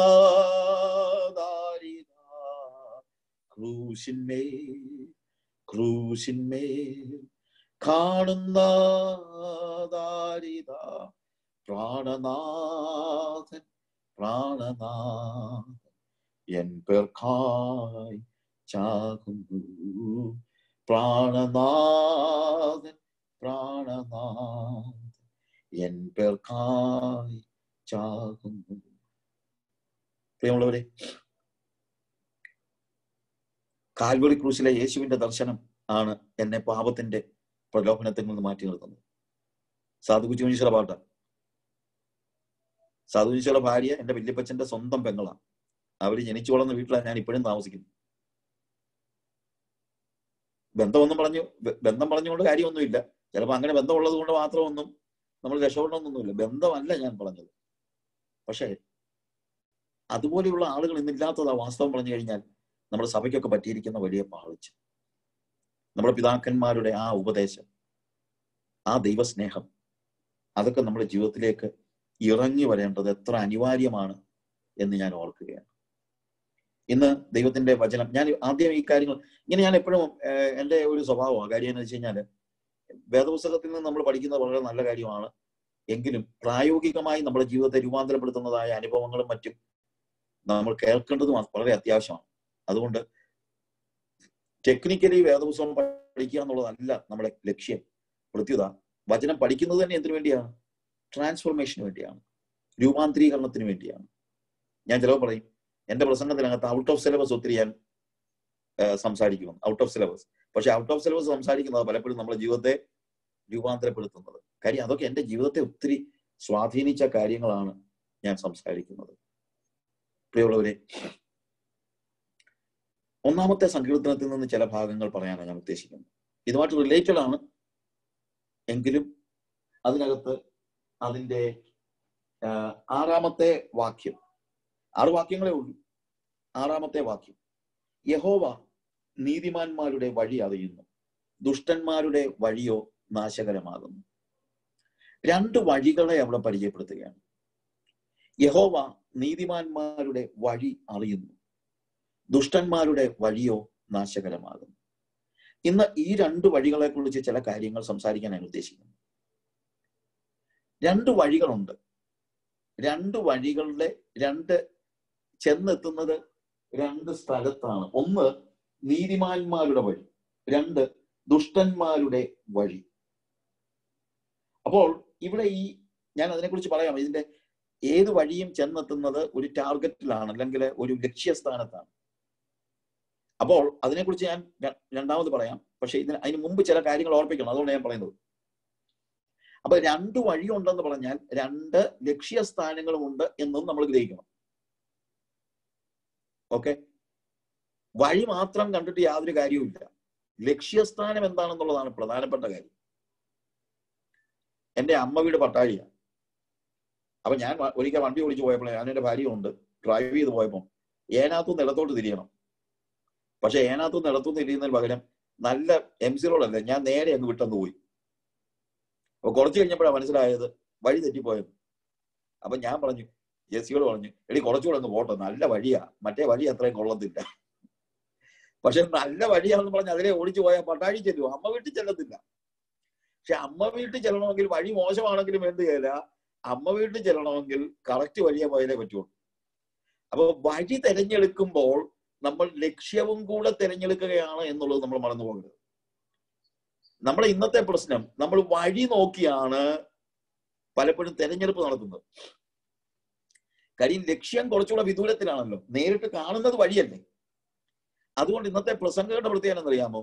അവർ വഴിയാ പറഞ്ഞു തരുന്നത്, ലക്ഷ്യം എങ്ങോട്ടാ ഇത് ചെല്ലുന്നതെന്ന് പറയുന്നില്ല. വലിയ അപകടകരമായ ഒരു കാര്യമാണ് അവിടെ സംഭവിക്കുന്നത്. എന്നറിയാമോ? People are interested in the way that is close to them and near to them. അപ്പം ഇന്നത്തെ ക്രൂസൈഡ് പ്രസംഗങ്ങളുടെ എല്ലാം പ്രസംഗം എന്ന് പറയുന്നത് എവിടെ ചെന്ന് ചേരുമെന്നല്ല, ഇവിടെ ഇപ്പോൾ നിങ്ങൾ കാണുന്ന, നിങ്ങൾക്ക് ഇവിടെ ഇപ്പോൾ വഴി. പക്ഷേ ശരിക്കും വഴിയല്ല നമ്മൾ നോക്കേണ്ടത്. നമ്മൾ നോക്കേണ്ടത് എന്താണ്? വഴി നോക്കിയാലേ പറ്റുള്ളൂ. വഴി തിരഞ്ഞെടുക്കുന്നവൻ ലക്ഷ്യസ്ഥാനവും തിരഞ്ഞെടുക്കുകയാണ്. നമ്മൾ തിരഞ്ഞെടുക്കുന്നത് വഴിയാണെങ്കിലും അത് കൊണ്ടെത്തിക്കുന്നത് ഒരു ലക്ഷ്യസ്ഥാനത്താണ്. ശരിയായ വഴി തിരഞ്ഞെടുത്തില്ലെങ്കിൽ നമ്മൾ ചെന്നെത്തുന്നത് വേറൊരു സ്ഥലത്തായിരിക്കും. ഇതുകൊണ്ടാണ് കർത്താവ് തന്നെ വഴിയുടെ കാര്യം പറയുമ്പോൾ എന്ത് പറയുന്നുണ്ട്? വിശാലമായ ഒരു വഴിയെക്കുറിച്ചും പറയുന്നുണ്ട്, ഇടുക്കവും ഞെരുക്കവുമുള്ള ഒരു വഴിയെക്കുറിച്ചും പറയുന്നുണ്ട്. ഞാൻ അതുകൊണ്ടാണ് പറഞ്ഞത്, ഡെസ്റ്റിനേഷൻ കുറച്ച് ദൂരെ ആയതുകൊണ്ട് നമുക്കൊരു വലിയ ടെൻഡൻസി ഉണ്ട്, എന്ത്? വഴി നോക്കി അത് തിരഞ്ഞെടുക്കാൻ. ഇതേ കാണുന്നുള്ളൂ. അതാണ് ഈ മെഗാ ചർച്ചസിന്റെയും മെഗാ പാസ്റ്റേഴ്സിന്റെയും അതുപോലെ പ്രോസ്പെരിറ്റി പ്രീച്ചേഴ്സും ഒക്കെ അവരെല്ലാം പറയുന്നത് വഴി. നിങ്ങൾ ഞങ്ങളോട് വന്നാൽ വിശാലമായ വഴിയാണ്. ഇവിടെ ആ പാട്ടുണ്ട്, ആട്ടമുണ്ട്, ചാട്ടമുണ്ട്, തീറ്റിയുണ്ട്, കുടിയുണ്ട്, KFC ഉണ്ട്, എല്ലാം ഉണ്ട്. ആഘോഷമാണിത്. അപ്പൊ അതുകൊണ്ട് നിങ്ങൾ ഞങ്ങളുടെ സഭയിൽ വന്ന മറ്റേ സഭയിലൊക്കെ പോയി കഴിഞ്ഞാൽ നിങ്ങൾ എന്ത് ചെയ്യും? ചുമ്മാ പോയി തിരുവത്താഴമൊക്കെ കരഞ്ഞുകൊണ്ട് ഞങ്ങൾ അങ്ങനൊന്നും അല്ല. ഞങ്ങൾ തിരുവത്താഴം ആഘോഷമാണ്. ഞങ്ങൾ പട്ടിയെ വെച്ച് വരെ തിരുവത്താഴം കൊടുക്കും. ആഘോഷമാണ് ഞങ്ങൾക്ക് തിരുവത്താഴം. നിങ്ങൾക്ക് തിരുവത്താഴം കഴിഞ്ഞിട്ട് നിങ്ങൾക്ക് അത്യാവശ്യം ഉണ്ടെങ്കിൽ ഉച്ച കഴിഞ്ഞിട്ട് വേണമെങ്കിൽ പോയി കള്ളു കുടിച്ചാൽ അത് പ്രശ്നമൊന്നുമല്ല, ഇല്ലേ? മൊബൈൽ തോണ്ടിക്കൊണ്ട് ഞങ്ങൾക്ക് തിരുവത്താഴം എടുക്കാം, പട്ടിയെ വെച്ചുകൊണ്ട് തിരുവത്താഴം എടുക്കാം. ആഘോഷമാണെന്നേ, വഴി, ഇല്ലേ? പാട്ട് പാടുകയാണെങ്കിലും നിങ്ങൾ അവിടെ പാടുന്ന പോലെ ഞങ്ങളുടെ പാട്ട്. നിങ്ങൾ അവിടുത്തെ മൈക്ക് സിസ്റ്റത്തിന് എത്ര വാട്ട്സ് ഉണ്ട്? 250 വാട്ട്സ്. ഞങ്ങളുടെ ഇവിടുത്തെ മൈക്ക് സിസ്റ്റം 25,000 വാട്ട്സിന്റെ സൗണ്ട് സിസ്റ്റമാണ് ഞങ്ങൾ ഉപയോഗിക്കുന്നത്. അപ്പോൾ വഴി കാണിച്ചാണ് ആളുകൾ ഇന്ന് സഭയിലേക്ക് ആളുകൾ കൂട്ടുന്നത്. പക്ഷെ ഇത് എവിടേക്കാ പോകുന്നതെന്ന് ഇവർ പറയുന്നില്ല. അല്ല, നമുക്കിപ്പോൾ ഇവിടെ തന്നെ ഈ ക്രൂസൈഡ് പ്രീച്ചേഴ്സ് എല്ലാം പറയുന്നത് എന്താണ്? Now, right now, right now, right now. ഇതല്ലേ നിങ്ങൾ കേൾക്കുന്നതല്ല? ഇപ്പോൾ, ഇവിടെ, ഇപ്പോൾ തന്നെ. ഞാൻ പറയുന്നത് തമാശയ്ക്ക് പറയുന്നതല്ല. ഇത് കേൾക്കുമ്പോഴേ മനസ്സിലാക്കണം, ഇമാര് കള്ളന്മാരാ. എന്നറിയാമോ? ഡെസ്റ്റിനേഷൻ പറഞ്ഞു തരാത്തവരാണ് ഇവര്. ഇതെങ്ങോട്ട് പോകുന്നു എന്നുള്ളത് പറയാത്തവരാ ഇവര്. എന്റെ ഈ വാക്കുകളെ കേൾക്കുന്നവർ മനസ്സിലാക്കണം. വഴി തിരഞ്ഞെടുക്കുമ്പോൾ നിങ്ങൾ ഡെസ്റ്റിനേഷൻ തിരഞ്ഞെടുത്ത് കഴിഞ്ഞു, എൻഡ് ചെന്നിട്ട് വഴി മാറാൻ പറ്റുകയില്ല. കാര്യം 2 ദിശയായത്. ഒരിക്കലും പറയരുത് ഞങ്ങൾ കുറച്ചിതിലേ പോട്ടെ, പിന്നെ പറ്റുമ്പം ഇതങ്ങോട്ട് പോകുമ്പോൾ ഇത് മോശമാണെന്ന് കാണുകയാണെങ്കിൽ ഞങ്ങൾക്ക് വേറെ വരാം എന്ന് ചിന്തിക്കരുത്. അത് നടക്കത്തില്ല. ഒരിക്കൽ ഇതിനകത്ത് പെട്ടുപോയി കഴിഞ്ഞാൽ എത്രയും പെട്ടെന്ന് ഊരിപ്പോരുക എന്നുള്ളതേ ഉള്ളൂ. ഇന്ന് കേൾക്കുമ്പോൾ ആരെങ്കിലും ഇതിനകത്ത് പെട്ടുപോയിട്ടുണ്ടെങ്കിൽ ഊരിപ്പോരാൻ നോക്കണം. ഇല്ലെങ്കിൽ നിങ്ങളുടെ ഡെസ്റ്റിനേഷൻ, കർത്താവ് പറഞ്ഞു മത്തായി സുവിശേഷം 7-ാം അധ്യായത്തിൽ, ഞാൻ ഈ സമയം കുറവുകൊണ്ടാ കൂടുതൽ വാക്യങ്ങൾ എടുത്ത് പോകാത്തത്, നിങ്ങൾക്ക് അറിയാവുന്ന വാക്യങ്ങളായതുകൊണ്ടാണ്. നാശത്തിലേക്ക് പോകുന്ന വാതിൽ വലിയതും വഴി വിശാലവുമാണ്, അതിലെ പോകുന്നവർ അനേകരാണ്. അപ്പൊ ഇവരും പറയുന്നത് അതാണ്.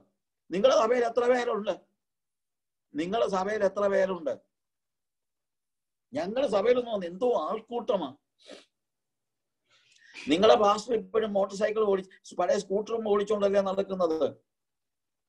ഞങ്ങളുടെ പാസ്റ്റർ ഒരു പ്ലെയിൻ വാങ്ങിക്കാൻ തുടങ്ങുക, ഫ്ലൈറ്റ്, പുതിയ ഒരു ജെറ്റ് വാങ്ങിക്കാൻ വേണ്ടി ഞങ്ങൾ ഇങ്ങനെ പ്ലാൻ ചെയ്തുകൊണ്ടിരിക്കുക. വാങ്ങിച്ചോലും ഉണ്ട്.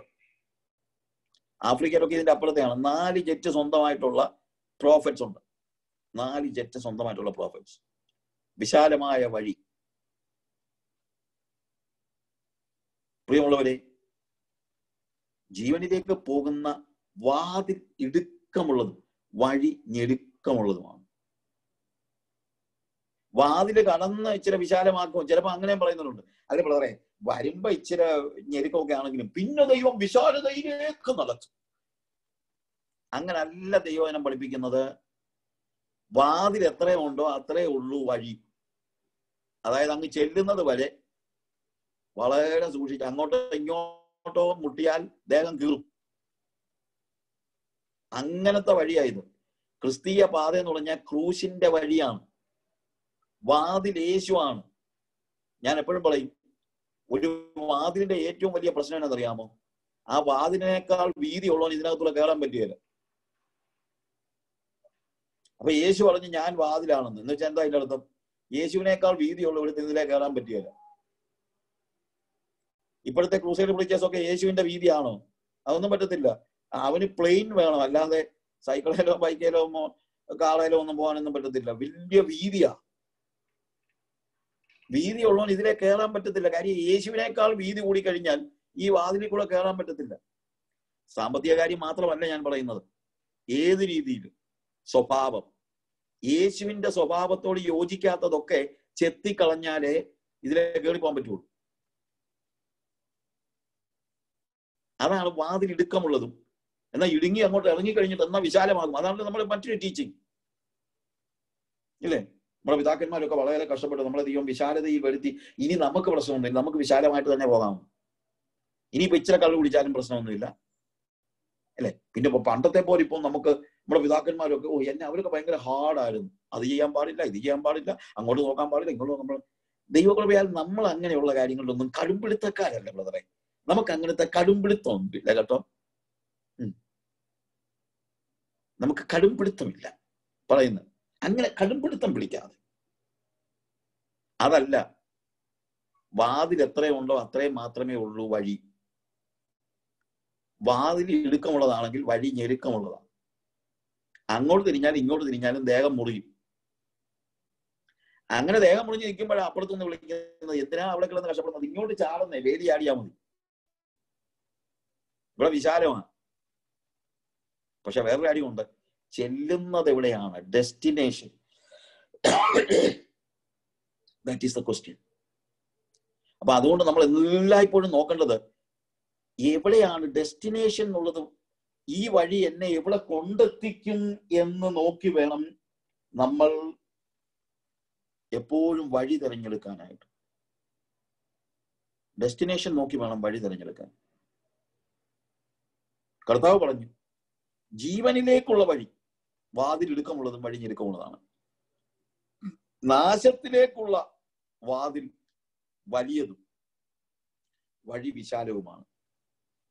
എന്നിട്ടാ പറയുന്നത് കള്ളപ്രവാചകന്മാരെ സൂക്ഷിച്ചോളൂ എന്ന് വെച്ച് കഴിഞ്ഞാൽ, ഈ കള്ളപ്രവാചകന്മാരെ മനസ്സിലാക്കാൻ ഒത്തിരി സമയമെടുക്കും. കാര്യം അവരുടെ ഫലം കൊണ്ടാണ് അറിയുന്നത്, അവരുടെ ജീവിതത്തിലെ കാര്യങ്ങളൊക്കെ. പക്ഷെ ഇപ്പോഴത്തെ ഒരു വലിയ പ്രശ്നം എന്ന് വെച്ചാൽ, യുവമാരുടെ ജീവിതത്തെ കുറിച്ച് അറിയാൻ യുവമാര് നമ്മുടെ അടുത്തോട്ടൊന്നും വലത്തു പോലും ഇല്ലല്ലോ.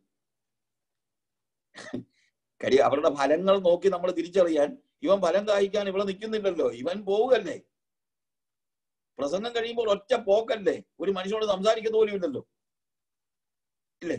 പിന്നെ ഇവന്റെ ഫലം എങ്ങനെ നമ്മൾ അറിയുന്നത്? ഇവന്റെ ഫലം അറിയാൻ നമുക്ക് ഒരു മാർഗവും ഇല്ല. പിന്നെന്താ വഴി? ഇവൻ കള്ളപ്രവാചകനാണെന്ന് അറിയാൻ പെട്ടെന്ന് മനസ്സിലാക്കാൻ ഒരു മാർഗമുണ്ട്. ഫലം നോക്കിയാണ് തിരിച്ചറിയേണ്ടത്. വിശാലമായ വഴി പ്രസംഗിക്കുകയാണെങ്കിൽ അവൻ കള്ളപ്രവാചകനാ. കാര്യം വിശാല വഴി പ്രസംഗിക്കുന്നതിനെ കുറിച്ച് പറഞ്ഞ അടുത്ത വാക്കാണ് എന്ത്? കള്ളപ്രവാചകന്മാർ.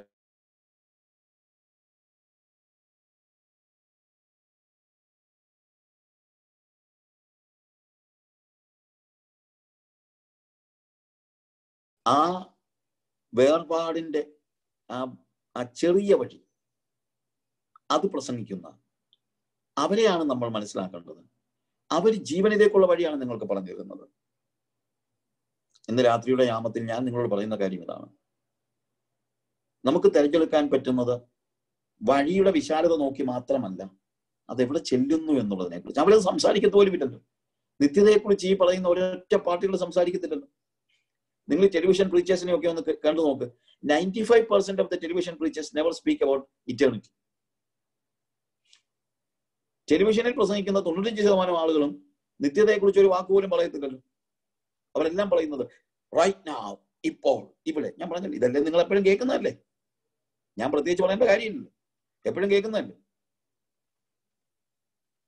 അപ്പോൾ ഡെസ്റ്റിനേഷനെ കുറിച്ച് പ്രസംഗിക്കുന്ന ഒരു പ്രീച്ചറെ നിങ്ങൾ കണ്ടത്, നിത്യതയെ കുറിച്ച് പ്രസംഗിക്കുന്ന ഒരു പ്രസംഗം, അവനാണ് നിങ്ങളെ യഥാർത്ഥ വഴി കാണിച്ചു തരുന്നത്. അതാണ് നിങ്ങളെ ജീവനിലേക്ക് നയിക്കുന്നത് എന്ന് നിങ്ങൾ മനസ്സിലാക്കണം. ഇവിടെ രണ്ടു വഴി പറഞ്ഞല്ലോ, നീതിമാന്മാരുടെ വഴി, ദുഷ്ടന്മാരുടെ വഴി. ഇതിനകത്ത് ഒരു പ്രോബ്ലം എന്നാന്ന് ചോദിച്ചു കഴിഞ്ഞാല്, ഈ രണ്ടു വഴി നമ്മൾ നോക്കുകയാണെങ്കിൽ ശരിക്കും പറഞ്ഞു കഴിഞ്ഞാല് ദൈവികമായ വഴി, പൈശാചികമായ വഴി എന്ന് നമ്മൾ പെട്ടെന്ന് പറയുകയാണെന്ന് വെച്ചു. ഇതിനകത്ത് ഒരു പ്രശ്നം എന്നാന്ന് ചോദിച്ചു കഴിഞ്ഞാല്, പലപ്പോഴും ഈ വഴികളുണ്ടല്ലോ, ഈ പിശാച് പോലും പിശാചിന്റെ വഴി അവന്റെ വഴിയാന്ന് പറഞ്ഞു കൊണ്ടുവരത്തില്ല. പിശാചിന്റെ ഏറ്റവും വലിയൊരു തന്ത്രം ഇതാ. അത് നിങ്ങൾ ഈ ദൈവത്തിന്റെ വഴിയെ പോയി കഴിഞ്ഞാൽ വലിയ പ്രശ്നമാണ് കേട്ടോ, നിങ്ങൾ ഒത്തിരി വിഷമിക്കും. അതുകൊണ്ട് പിശാചിന്റെ വഴി ഞാൻ പറഞ്ഞു തരാം. ഓക്കെ, ഇതാണ് പിശാചിന്റെ വഴി, വളരെ വിശാലമാണ് എന്നവർ പറയൂ? പറയത്തില്ല. അവനും പറയുന്നത് ദൈവത്തിന്റെ വഴിയാണ്. That is the biggest problem. ഞാൻ പലപ്പോഴും ആലോചിക്കാറുണ്ട്, ഹവ്വായോട് സാത്താൻ സംസാരിക്കുമ്പോൾ എന്താ ശരിക്കും വന്ന് സാത്താൻ പറയുന്നത്? ഒത്തിരി പറയാനുണ്ടെങ്കിലും ഞാൻ പറയട്ടെ. സാത്താൻ വന്ന് പറയുന്നത്, ഹവ്വാ മോളെ, നീ പഴം പറിച്ചു തിന്ന. പഴം പറിച്ചു തിന്നാൽ നീ ആരെ പോലാകും? ദൈവത്തെ പോലാകും. പക്ഷെ ആയത് സാത്താനെ പോലാ. പക്ഷേ ഹവ്വായോട് പറയുകയാണെന്ന് വെച്ചോ, കുഞ്ഞെ ഈ പഴം പറിച്ചു തിന്നു, വളരെ നല്ലതാ, ഇത് തിന്നാൽ നീ എന്നെ പോലാകും. എന്ന് പറഞ്ഞാലെന്നെങ്കിൽ ജന്മം ചെയ്താൽ ഇവിടെ പറിച്ചു തിന്നുമോ? ഇല്ല. അതാണ് പാമ്പ് കൗശലമേറിയ ക്രാഫ്റ്റി ആനിമൽ ആണെന്ന് പറയാൻ കാര്യം. അതുകൊണ്ട് എന്താ, ഈ വിശാല വഴി പ്രസംഗിക്കുന്നവനെല്ലാം പറയുന്നത് ദൈവത്തിന്റെ അരുളപ്പാടാണ്, അതാണ് ഇതാണ്. ഇന്നലെ ഞാൻ ഉറങ്ങിക്കിടന്നപ്പോ എന്നോട് പ്രത്യേകമായിട്ട് ദൈവം പറഞ്ഞതാണ്, എനിക്ക് കിട്ടിയ പ്രത്യേക വെളിപ്പാടാണ്, ഈ അന്ത്യകാലത്തേക്ക് കർത്താവ് എനിക്ക് നൽകിയിരിക്കുന്ന വെളിപ്പാടാണ്, അതാണ് ഇതാണെന്നെല്ലാം പറയുന്നത്. വെറുതെ പറയുന്നതാണ്. അടിസ്ഥാനപരമായി പിശാചിന്റെ വഴിയാണ് അവർ പഠിപ്പിക്കുന്നത്. പക്ഷെ പറയുന്നത് നിങ്ങളെ ദൈവത്തെ പോലെ ആക്കുമെന്ന. സാത്താന്റെ ഏറ്റവും വലിയ പ്രത്യേകത, he offer heaven and put you in hell.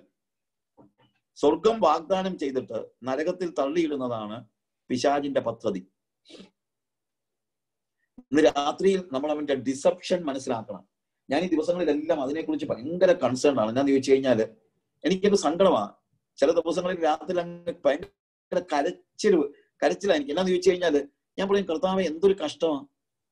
ഞാൻ ഈ കഴിഞ്ഞ ദിവസം ഒരാളോട് സംസാരിച്ചപ്പോൾ പറയാറ്, നമ്മള് കേരളത്തിലെ കോളേജ് പിള്ളേരുടെ വർക്ക് ചെയ്തു, മാസിക നടത്തി. അത് കഴിഞ്ഞപ്പോൾ കർത്താവ് പറഞ്ഞു നോർത്ത് ഇന്ത്യക്ക് പോകാൻ പറഞ്ഞു. നോർത്ത് ഇന്ത്യയിൽ പോയി സുവിശേഷ വേല ചെയ്തു. അത് കഴിഞ്ഞപ്പോൾ കർത്താവ് പറഞ്ഞു ആഫ്രിക്കയ്ക്ക് പോകാൻ. ആഫ്രിക്കയിൽ വന്ന് സുവിശേഷ വേല ചെയ്തു. എല്ലായിടത്തും പാവങ്ങളാകും. പാവങ്ങളെന്ന് ഉദ്ദേശിക്കുന്നത് പൈസ ഇല്ലാത്തവരെന്നല്ല, എല്ലായിടത്തും ഹൃദയത്തിന്റെ ഉള്ളിൽ ഒരു ശുദ്ധതയുള്ളവരെയാണ് കിട്ടിയത്. ഈ ആഫ്രിക്കൻസ് ഒക്കെ എന്തോരം ശുദ്ധ മനുഷ്യരാണെന്നറിയാം.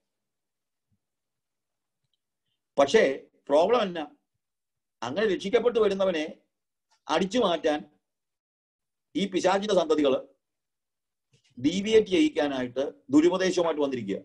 ഇന്നിപ്പോ ഭയങ്കര പ്രശ്നമാണ്. എന്നാന്ന് ചോദിച്ചു കഴിഞ്ഞാല് രക്ഷിക്കപ്പെട്ടെടുത്ത സഭയെ വന്നാൽ, പണ്ടൊക്കെ ആകെപ്പാടെ നമുക്കുള്ള ദുരുപദേശക്കാരെന്ന് പറഞ്ഞു കഴിഞ്ഞാൽ നമ്മൾ അപ്പച്ചന്മാരൊക്കെ, എനിക്ക് പെന്തിക്കോസ് പാരമ്പര്യമൊന്നുമില്ല, പക്ഷെ ഞാൻ പെന്തിക്കോസ് വന്നു കഴിഞ്ഞപ്പോൾ എന്റെ അപ്പച്ചന്മാരെന്ന് ഞാൻ പറഞ്ഞത് അതാ.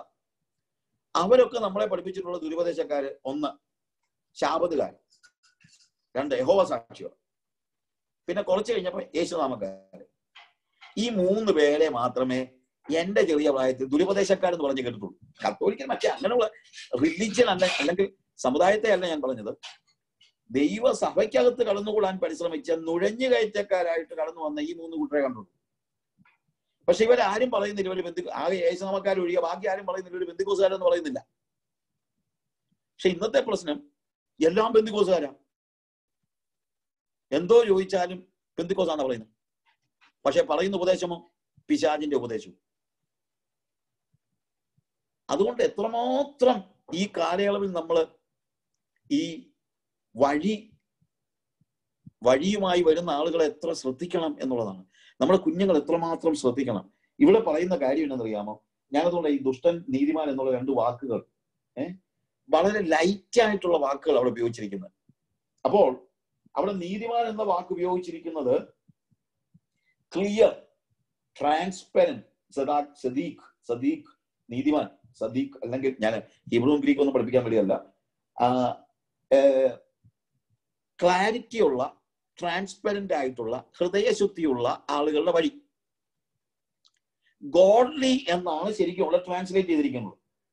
ഗോഡ്ലി, ദൈവത്തോട് ചേർന്ന് നിൽക്കുന്നവരായ ആളുകൾ, അവരാണ് നീതിമാന്മാർ. ശരിക്കും സദാക്ക എന്ന വാക്ക്, അല്ലെങ്കിൽ സദീഖ് എന്ന് പറഞ്ഞ വാക്കിന്റെ അർത്ഥം എങ്ങനെയാണ് എക്സ്പ്ലെയിൻ ചെയ്യാൻ പറ്റുന്നതെന്ന് ഞാൻ എൻ്റെ പല പ്രസംഗങ്ങളിൽ പറഞ്ഞിട്ടുണ്ട്. ശരിക്കും ആ വാക്കിന്റെ അർത്ഥം there is nothing in between 2 people എന്നുള്ളതാണ്. അതായത് എന്റെയും നിങ്ങളുടെയും, ഇപ്പൊ ഞാനും പ്ലസിനും കൂടെ നിൽക്കുമ്പോഴത്തേക്ക് ഞങ്ങളുടെ ഇടയ്ക്ക് വലിയൊരു മതിലുണ്ടെങ്കിൽ ഞങ്ങൾക്ക് തമ്മിൽ നീതിയില്ല എന്ന് വേണമെങ്കിൽ പറയാം. മതിലിടിച്ചു കളഞ്ഞാൽ ഇപ്പോൾ നീതി ഉണ്ടായി എന്ന് വേണമെങ്കിൽ പറയാം. അപ്പോൾ 2 വ്യക്തികൾക്ക് ഇടയ്ക്ക് ഒരു തടസ്സവും ഇല്ലാത്ത അവസ്ഥയാണ് നീതി എന്ന് പറയുന്നത്. അപ്പൊ നീതിമാന്റെ വഴി എന്ന് പറഞ്ഞാൽ എന്താ?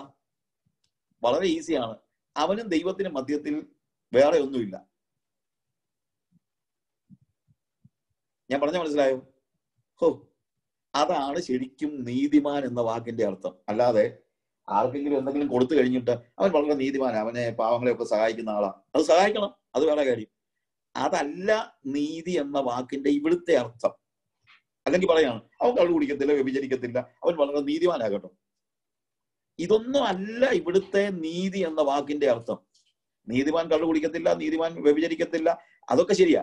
നീതിമാൻ മറ്റുള്ളവരെ സഹായിക്കും, അതെല്ലാം ചെയ്യും. പക്ഷേ നീതി എന്ന വാക്ക് പൂർണ്ണമായും അർത്ഥസമ്പുഷ്ടമാകണമെങ്കിൽ അവനും ദൈവത്തിനും മധ്യത്തിൽ വേറെ ഒന്നും ഉണ്ടാകാൻ പാടില്ല. അതാണ് നീതിമാന്റെ വഴി. അപ്പൊ നീതിമാന്മാരുടെ വഴി ദൈവം, യഹോവ നീതിമാന്മാരുടെ വഴി അറിയുന്നു. അതിന്റെ അർത്ഥം എന്നാ? അവനും യഹോവയ്ക്കും തമ്മിൽ ഇടയ്ക്കൊന്നുമില്ല. ഇടയ്ക്കൊന്നും ഇല്ലെങ്കിൽ കയ്യെ കയറി പിടിക്കാം, വേണമെങ്കിൽ കെട്ടിപ്പിടിക്കാം.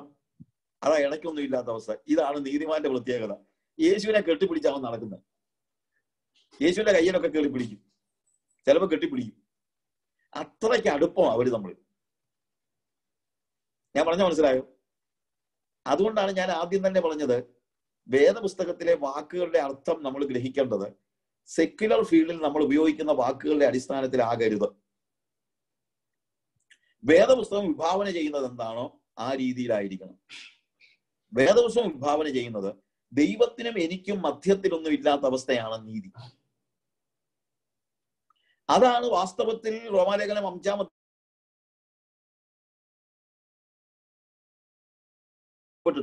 നമുക്ക് ദൈവത്തോട് സമാധാനമുണ്ട്. അവൻ മൂലം നാം ഇപ്പോൾ നിൽക്കുന്ന കൃപയിലേക്ക് നമുക്ക് പ്രവേശനവും ലഭിച്ചിരിക്കുന്നു. We have access towards this grace that we stand by God, by the blood of യേശുക്രിസ്തുവിന്റെ രക്തത്താൽ നീതീകരിക്കപ്പെട്ട ശേഷം. ഓക്കെ, അത് ഞാൻ എക്സ്പ്ലെയിൻ ചെയ്യുന്നില്ല. പക്ഷേ നീതീകരിക്കപ്പെടുമ്പോൾ എന്താ സംഭവിക്കുന്നത്? ദൈവത്തിന് നമുക്ക് മധ്യത്തിലൊന്നും ഇല്ലാതെയാകുന്നു. ഇപ്പൊ ആക്സസ് ഉണ്ട്. അവന്റെ വഴി യഹോവ അറിയുന്നെന്നാ പറയുന്നത്. വെറുതെ വായിച്ചു പോകുമ്പോൾ നമുക്കൊരു പക്ഷേ ഈ അർത്ഥം ഇത്രയും ഗ്രഹിക്കാൻ കഴിയില്ലായിരിക്കാം. സാരമില്ല, അല്ലാതെ വായിച്ചു പോയാലും കുഴപ്പമൊന്നുമില്ല. പക്ഷെ ഇത് അറിയുമ്പോൾ നമുക്ക് കുറച്ചുകൂടെ ദൈവസന്നിധിയിൽ സന്തോഷിക്കാനായിട്ട് കഴിയും. അത്രയേ ഉള്ളൂ.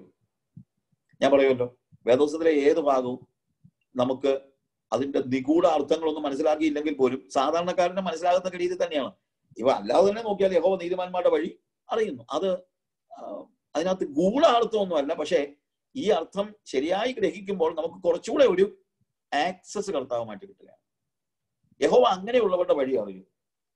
ദുഷ്ടന്മാരുടെ വഴിയോ നാശകരമാകുന്നു. അവിടെ ദുഷ്ടൻ എന്ന വാക്ക് നമ്മുടെ നോട്ടത്തിൽ ഒരാളെ ദുഷ്ടൻ എന്നൊക്കെ പറയുന്നത് എപ്പോഴാണ്? സാധാരണ ചെറിയ ദുഷ്ടൻ എന്നൊന്നും പറയത്തില്ല. ദുഷ്ടൻ എന്നൊക്കെ നമ്മൾ പറയണമെങ്കിൽ അവൻ എന്തൊക്കെ കാണിച്ചാലാ, ഇന്നിപ്പം സാധാരണപ്പെട്ട എന്തോ കാര്യം കാണിച്ചാലും ദുഷ്ടൻ നമ്മൾ പറയത്തില്ല. പക്ഷെ ഇവിടെ ഉപയോഗിച്ചിരിക്കുന്ന വാക്ക് വളരെ സിമ്പിൾ ആയിട്ടുള്ള ഒരു വാക്കാണ്.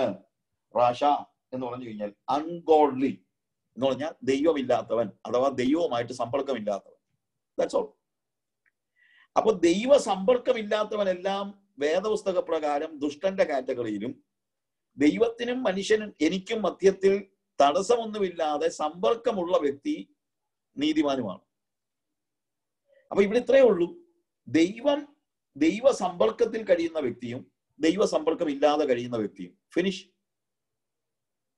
ഇനി നമ്മൾ ആലോചിക്കണം, നമ്മൾ കൊടുക്കുന്നതിനേക്കാൾ എത്ര ആഴമായിട്ട് ഇത് നമ്മൾ ഗ്രഹിക്കണം. അല്ലെങ്കിൽ ഉള്ളല്ലോ വലിയ അപകടം. കാര്യം, ദൈവ സമ്പർക്കമില്ലാത്ത ഒരാളുടെ വഴിയെ നമ്മൾ പോകാനായിട്ട് പാടില്ല.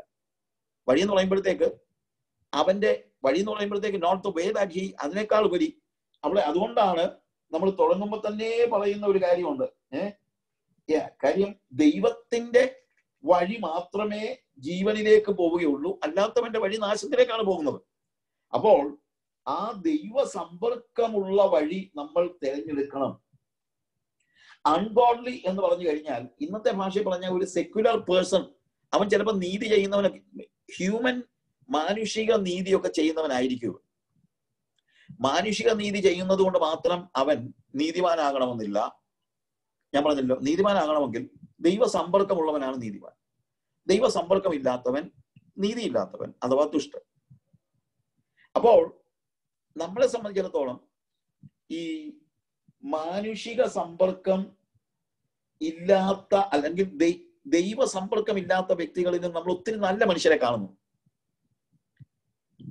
ഒത്തിരി പേരുണ്ട്. അവരെ ഒന്നും നമ്മളങ്ങ് അടച്ച് ആക്ഷേപിക്കേണ്ട കാര്യമൊന്നുമില്ല. പക്ഷേ അവരുടെ വഴി അതാണ് നമ്മൾ തുടങ്ങുമ്പോൾ തന്നെ പറയുന്നത്, ദുഷ്ടന്മാരുടെ ആലോചന പ്രകാരം നടക്കാതെയും പാപികളുടെ വഴിയിൽ നിൽക്കാതെയും പരിഹാസികളുടെ ഇരിപ്പിടത്തിൽ ഇരിക്കാതെയും യഹോവയുടെ ന്യായപ്രമാണത്തെ സന്തോഷിച്ച് അവന്റെ ന്യായപ്രമാണത്തെ രാപകൽ ധ്യാനിക്കുന്ന മനുഷ്യൻ ഭാഗ്യവാൻ.